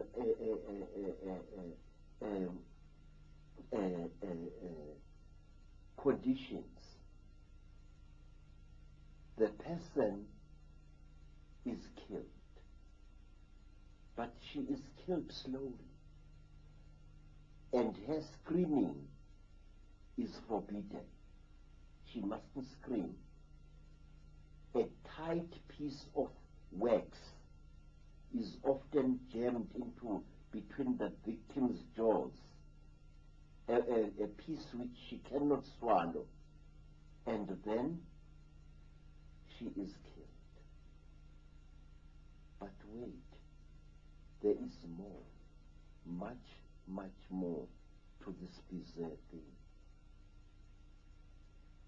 The victim must bless you with her eyes as she dies. Sometimes the victim must be made to talk before she dies, which is why I was so horrified when I learned from various newspapers that after her terrible accident, Princess Diana had talked. That is how a human sacrifice victim is expected to do. She must talk. There is some kind of power that she releases by talking, which again benefits those whose victim she is. I'm convinced that she was ritually sacrificed. Yes, sir. And here is another thing, sir. When the victim, the more beautiful a victim is, the more you are supposed to stare at her, all of you. And when the victim dies, when she struggles in her last pain, all of you involved there, no matter how old you may be, ejaculate. Males or females, ejaculate. You must. Otherwise the magic will not work. So this is why you get, one of the reasons you get sexual activity so much involved in some of these rituals. Aha, yes. It is because as the victim dies, you feel such a great pity for her, such a love. She's a beautiful vessel being broken. And you feel the forces of rejuvenation coursing through your veins. You know, sir,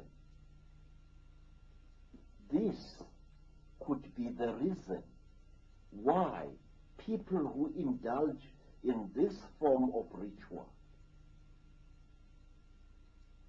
actually live for so long. But what is horrible is that the victim does not have to die in order to help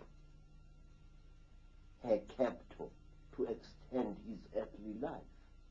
Simply by lying in bed with the victim unmolested, month after month, actually rejuvenates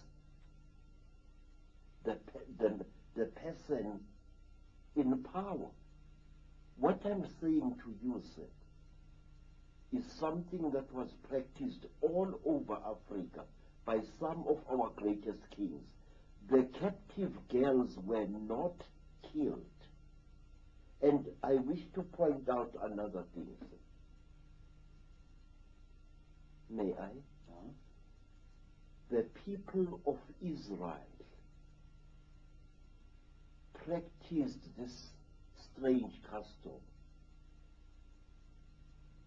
And King Constantine the Great, the Roman emperor, who lived for well over 80 years, used to practice this custom of sleeping side by side with young virgins whom he did not, however, mate with. He was one of the creators of Christianity, right? Now, let me tell you, sir, there is a name for this thing. In fact, the name is also in the Bible. It is called Shulamitism. In the Song of Songs of Solomon, the male singer repeatedly refers to the woman as his Shulamit. And a Shulamit is a woman who is brought especially to rejuvenate a dying person of importance. Quote the Bible. And a woman was brought unto him and she lay with him, but he get no heed. Sometimes, for a parent, a mother or a father, to sacrifice his own child is an act of self-rejuvenation. I often view with a very deep suspicion the story of Jacob, of Isaac, whose father had been ordered by the Lord to sacrifice him. Remember? Abraham. Yeah. Was Abraham trying to rejuvenate himself? My answer is yes. Because sacrificing your own offspring releases forces within you which can actually make you young again. Now, sir, this is one of the reasons why child abuse is today so prevalent throughout the world. I have spoken many times to men who have raped their own daughters. I have spoken many times to women who have abused their own sons. And they give me the same answer. Each time I do it, I feel good. And this would explain why so many of this Illuminati are into pedophilia. I mean, people like George Bush is infamous for it. And all over the world, phenomenal numbers of children go missing every month, more than anyone ever realizes. And surely this in some way is massively connected into this subject we're talking about. And presumably in Africa, the same phenomena of missing children goes on. Exactly, sir, yes. At our meeting last night, do you remember the white lady I pointed out to you, saying that this is a white lady who has a great story to tell? Her name is Madam Hannah Opperman. She is the mother of a Spanish-speaking girl who was hired by an Afrikaans language magazine called Huisgenoot in order to trace several children who disappeared mysteriously in South Africa. I also was involved in attempts to trace these children, most of whom were white and some of whom were black. All these children had one characteristic in common. They were either budding psychics or they were leaders in sports and other subjects in their particular school. And they were not chosen, say, at random. They were carefully selected by someone. One day, a white friend of mine prevailed upon me to try and trace one of the missing children. The child had been kidnapped earlier that day, and the news had come on the radio. And I was able to sit in a dark place and to concentrate fiercely on the photograph of the missing child. And I saw her being driven together with two others in the boot of a car. And sometime later, that car, which was driven by 4 men, 3 white and 1 of Hindu appearance, stopped somewhere in the veld, and the children were brought out of the boot of the car. But one of the children, the very child we were seeking, had become very, very ill because of lack of air. And this child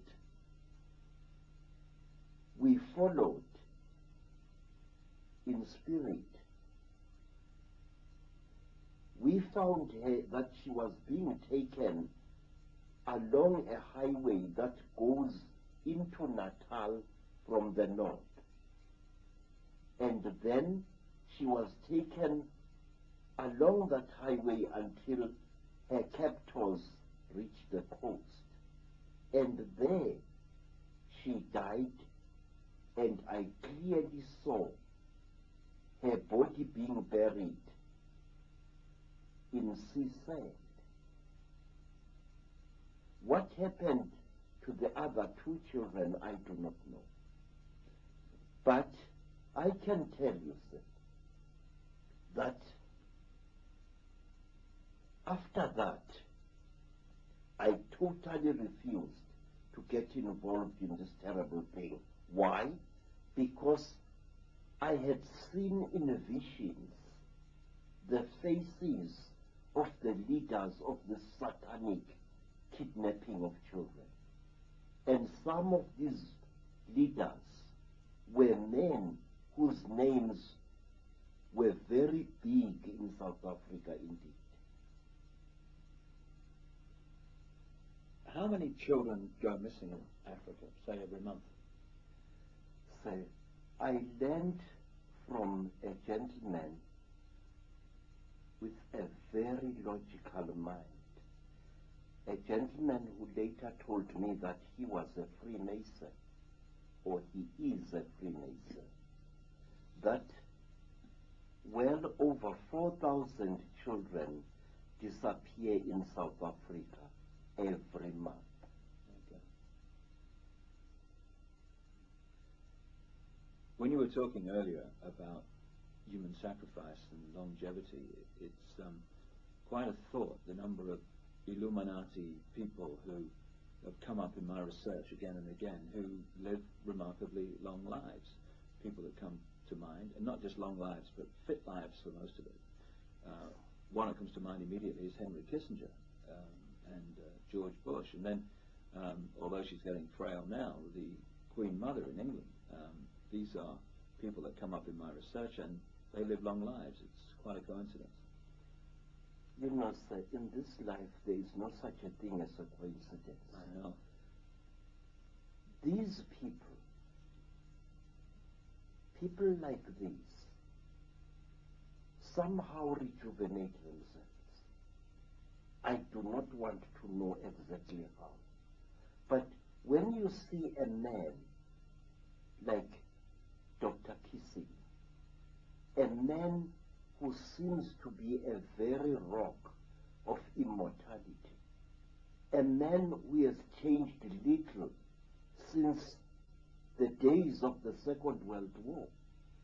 The man who was the leader of this man, namely President Eisenhower, is dead long ago, but Kissinger is still alive, going strong. I would like to point out a very interesting thing to you, sir, that in black communities, especially nowadays, people of extreme old age who still remain active in spite of their old age become targets of witch hunters. They become victims of witchcraft killers. My stepmother is today 98 years old, and at one time a group of young religious fanatics wanted to kill her as a witch because she was so old and had never been sick.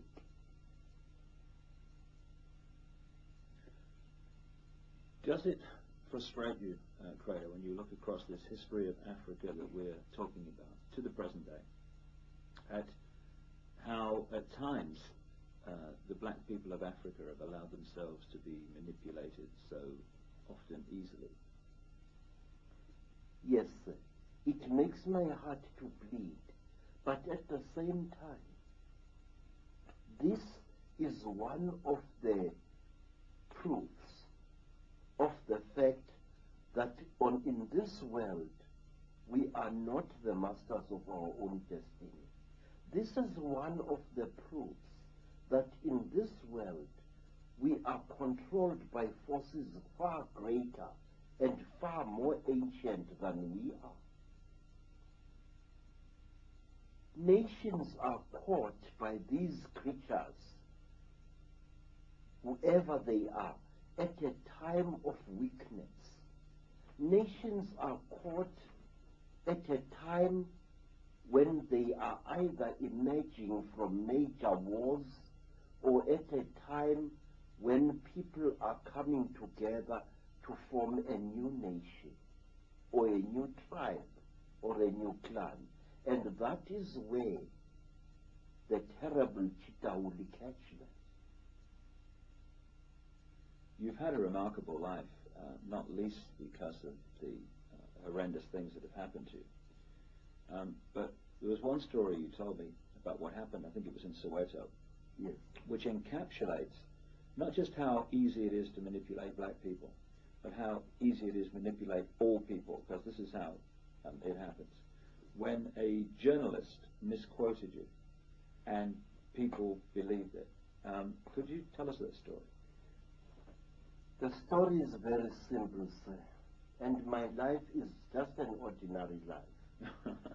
First of all, after the Soweto unrest of 1976,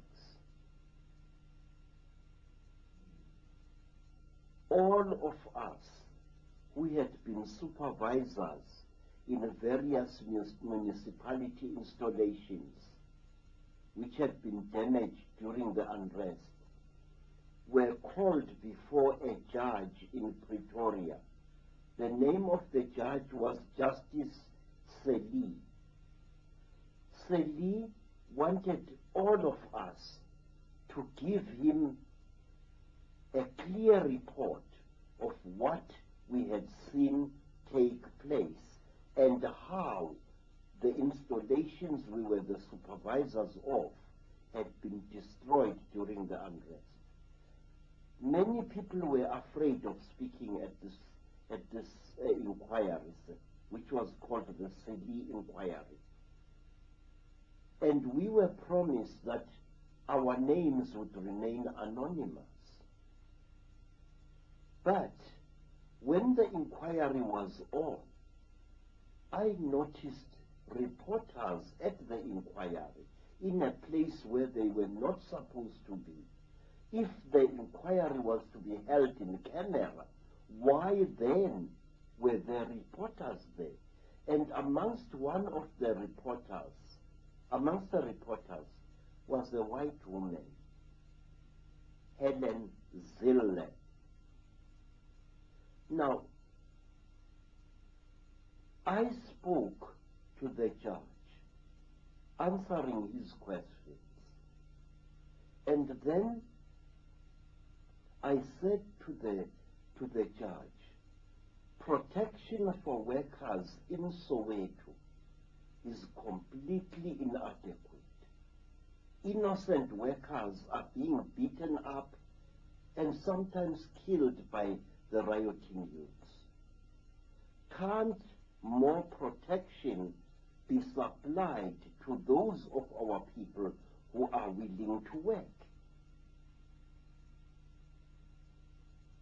And this white woman went on to write in the Rand Daily Mail newspaper that I had said that the army should be called into Soweto to quell the unrest.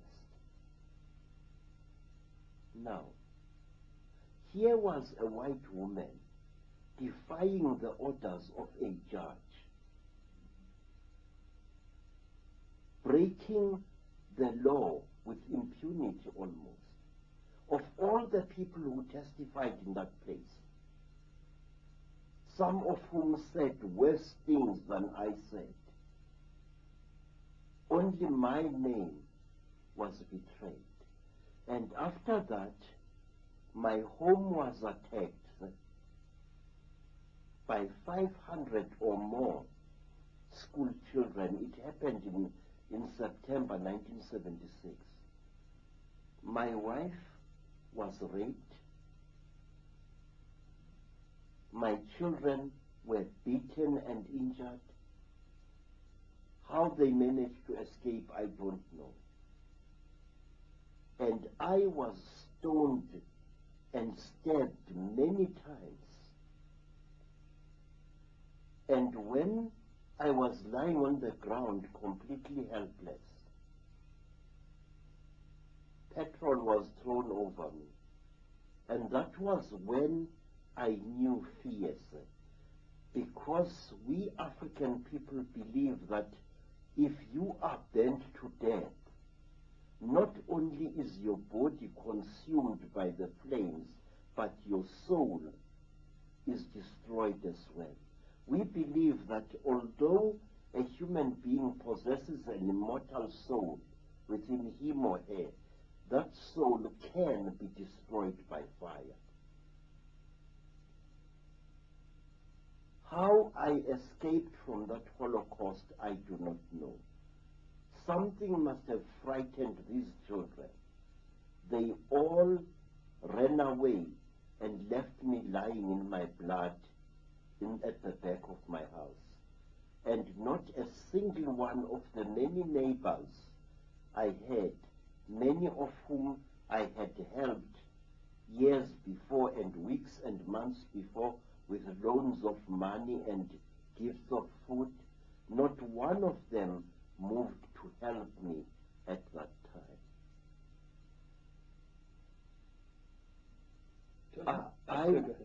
I was taken, I managed to crawl to a municipality yard, and there I hid in a corrugated iron shack until nightfall. And then a man came to see me there, and this man drove away a gunman who had come in there, into that yard, to finish me off. And this man took me through a hole in the fence to the house of a Sangoma, who is one of my followers. And that Sangoma, at great risk to her life, hid me under her bed until the police came to take me out of there. I was covered with wounds, and a broken knife was lodged in my body. And somebody had tried to cut off these two fingers. This is where the knife went in, and here it came out. After that, we hid in the backyard of a police station. And after that, my immediate superior, a white gentleman who is a horticulturist, smuggled me out of Soweto with my family and took me to Natal, where I stayed for over a year recovering from my injuries. And all this, Credo, is from one journalist, yes, a white journalist during apartheid. Yes, sir. Saying you said something you didn't say. Yes, sir. Now, and what does that say about how easy it is to manipulate people? I mean, you must have been frustrated beyond belief. Sir, let me tell you, Mr. Icke, that the enemies of humankind, the Chitawuli, or whatever it is we choose to call them, have in newspapers a devastating weapon, a weapon for which there is no answer. Using a newspaper, they can lash out at anyone, knowing that that victim cannot fight back. Credo, what's the agenda for Africa now? We've told a long story. We're in the modern world, we're looking ahead. What's the agenda of the Illuminati Chitahuli for Africa? And the world, come to that, you think? It appears from what I see happening all over Africa that the Chitahuli are depopulating or destroying those countries in Africa which left to themselves, could become the bread baskets of this continent. The Sudan is being destroyed. Angola has been obliterated. Mozambique has been destroyed. But wait, the countries as such have not been destroyed. Only their populations have been obliterated or brought to the edge of extermination. Why? What do these creatures want? I feel that the answer said they want to alter human society by wiping out certain races of humankind and leaving others alive. I think that Africa is being depopulated deliberately in order to enable the future dictators of this world to get at Africa's minerals without bothering to pay anyone for those minerals.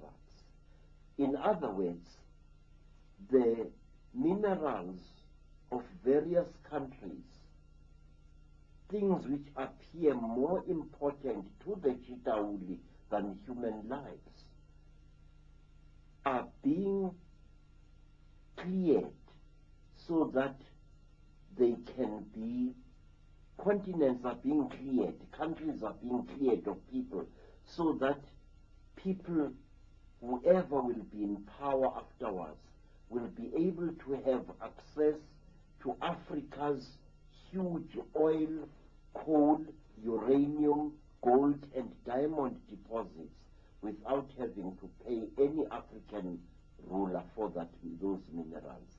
In other words, we are reaching a point where the minerals that come out of the ground will become the property not of small nations like Africa and the many nations that are inside there, but of the huge global government which is on the cards and which is being built now. Is that why so much violence, both individual violence on the streets and between tribes, between groups and between countries is going on? Yes, sir. People, it seems to me that it is the decision of the Chitauli to accelerate the destruction of as many human lives as possible. At the same time, to leave the minerals as well as other natural resources intact for the future rulers of the world to consume. I view, say, with great unease a phenomenon which has been gaining ground in Africa in recent years. There has been planned and actually built in several parts of Africa things which are called peace parks, huge game reserves which border on certain countries. For example, the Kruger National Park in the Eastern Transvaal borders on Mozambique, and now I understand that the Kruger National Park is to be duplicated, this time in Mozambique, which is very interesting indeed, in that where the new duplicate park is going to be established, it is one of the areas where, especially during the Rhodesian War, some of the heaviest, deadliest fighting and massive dispersion of tribespeople actually took place. And there are a lot of game parks down the Rwandan border and other countries like that where people came in to cause the problems there and the genocide. Yes, sir. It's very strange. Somebody, I think, I don't know who, and quite frankly, I don't want to know. Because it's no use talking about an enemy you cannot throw a weapon at. I don't know who is planning this thing, but these game parks are being established at a huge price, a huge cost in human lives. These game parks are being established at the expense of the nations in whose countries the parks are. Why? Not only that, while Africans allow themselves to be manipulated by these enemies of humankind, while Africans fly at each other's throats like enraged hawks, there are specially trained men and women who are being infiltrated into the warring African countries and who continue mining Africa's minerals as if there was no war taking place. And these minerals are being taken out of these countries in huge convoys of heavy vehicles. I've seen this several times. While the war in Southwest Africa, Namibia, was being fought, there was huge smuggling of minerals, such as diamonds and so on. The same is happening in Angola. The same is happening elsewhere. The name that comes up, of course, in terms of so many environmental parks or game parks, there are United Nations agencies which speak for themselves, but there's also so-called environmental groups like the Worldwide Fund for Nature. What's your feeling about the way the environmental movement is being operated? The Worldwide Fund for Nature, of course, is headed by Prince Philip, of whom I would certainly not buy a used car, or from whom, and Prince Bernhard of the Netherlands, his friend, two of the bloodlines.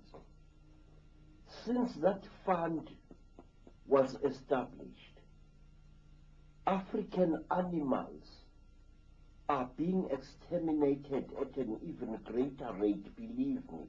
In the Eastern Transvaal, some farmers have broken down fences between their farms and have made their private game parks into one huge thing.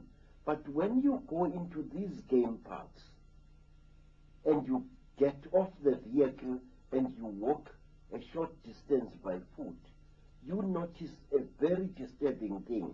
One, you see no recent animal tracks anywhere around you. Two, you cannot smell animals, and yet if a game park is filled with animals anywhere in Africa, you can actually smell the animals. You can smell the giraffe, the buffalo. You can smell the large antelopes. Each one has its particular smell. But if you go to those places in the Eastern Transvaal, you don't smell animals, let alone see them. There is shooting of wild game in those supposedly protected places like there is no tomorrow. And furthermore, in some of these private game reserves, you see something that fills you with disquiet. You see airstrips carrying not small aeroplanes as one would expect, not small one-engined aeroplanes, but I have seen game reserves where there is an airstrip and a hangar which carries a large aircraft, a Dakota of the 1950s. What is a gamekeeper doing with a heavy aircraft like that? What do you think the agenda of the Worldwide Fund for Nature is?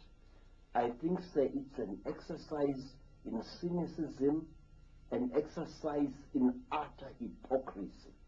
And it doesn't surprise me that the leader of this fraud is a man whose eyes are like those of a reptile, a man whose lips look as if they were sculptured with a cutthroat razor. What is the answer, Credo? What do people need to do to stop this agenda becoming reality and to turn it round and create the kind of world we want to live in? Sir, I do not have any ready-made answers to your question, but I will tell you this. Our first duty is to make the whole world, the whole of humanity, aware of the threat facing it. Such is the blind spot in our brains that when people threaten us publicly that they are going to exterminate us and our entire nation, we don't take them seriously. For example, this threat to Africa is visible to everyone with a little thought, but it is so monstrous, so huge and so fearsome that our conditioned minds refuse to accept this. Now, in England, sir, there is a deadly-looking animal which I once saw. That animal is really a little wizard or a witch. It is a sleek animal whose body is very flexible. The English people call it a stoat. Stoat. Yeah, a stoat. Now, when that animal chases a rabbit and corners it, the rabbit stops and freezes, and it looks at the stoat with totally hypnotized eyes. It is as if this animal is refusing to see the stoat, and the stoat catches it and eats it. We are reacting exactly like that. This is the way the Illuminati want us to react, to be hypnotized by their supposed power, to become blind to their existence, exactly as a cornered rabbit refuses to see a stoat. It doesn't want to see it because it cannot handle what is standing before it. We are like that. And we must stop this stoaty mentality. We must understand that there will come a time when the damage will have become so great, will have gone so far that we will not be able to reverse it. But I believe in this power of the great African proverb that goes, Mudimu uphala baloi. God is greater than all the wizards and sorcerers on this earth. And I know that if as many people as possible are aware of what the Chitauli are doing, the Chitauli will be forced to retreat. Already, there are signs that they are getting desperate. Why? Because the human being is trying to bring out the God within itself. We are trying to become gods, and we are succeeding. It's only a few decades ago when there was no one on this earth who knew or cared anything about animal conservation, who knew or cared anything about the protection of the environment.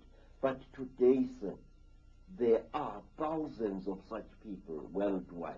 It is a hopeful sign, a sign that should be encouraged. Let the power of light shine in the dark corners of conspiracy, and as it shines, let humankind be saved. Credo Mutwa, the most remarkable man it's been my privilege to meet. And when you look at Credo Mutwa, you're looking at an unbelievable example of the true power of the human spirit. His life has been a series of astonishing challenges from the moment he was born, right to today, as threats on his life continue, threats to his wife's life continue, and these challenges would have broken the spirit. Just a few of them would have broken the spirit of most other people on this planet, but they've not broken him. Here he is talking to you, revealing information that has largely never been revealed before through these sources, because the pressure on him has been to keep quiet, keep the secrets. But as Credo said, Africa is dying. As a place of freedom, the earth is dying. It's time for people to know.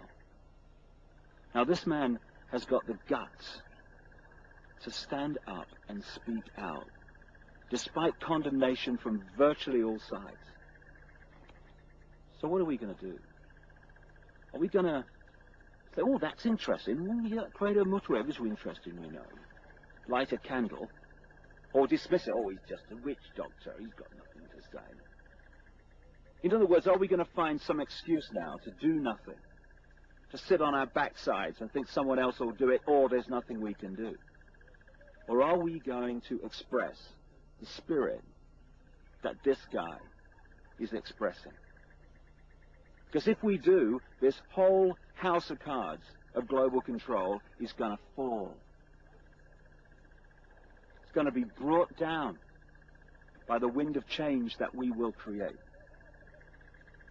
Or if we walk away and think there's nothing we can do, we just powerless people, what can we do? Oh my God. Or dismiss what he says or whatever. Then that house of cards is going to solidify because we're holding it together still. And we're going to live in a global fascist state. Not some distant time in the future, oh my goodness me, it's going to be terrible for the kids. Now, in our lifetimes. We're going to go on fighting each other. We're going to go on being divided and ruled because someone else has got a different religion to us. Oh my goodness, call the police. Someone's got a different color to us. Someone's got a different creed to us. Someone's got a different spin on life than us.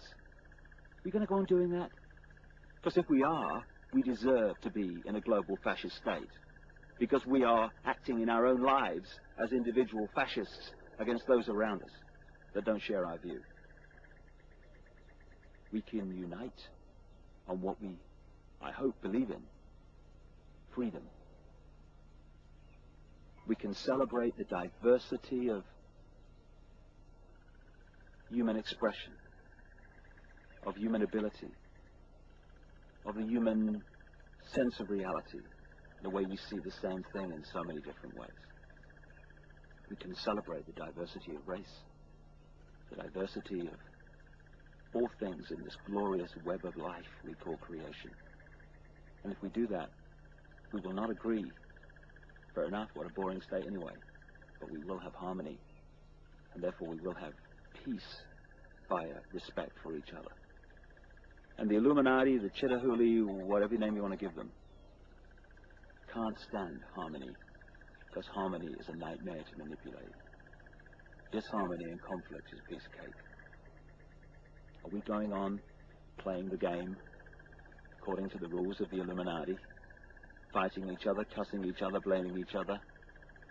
Or are we going to decide that we're going to play games with different rules?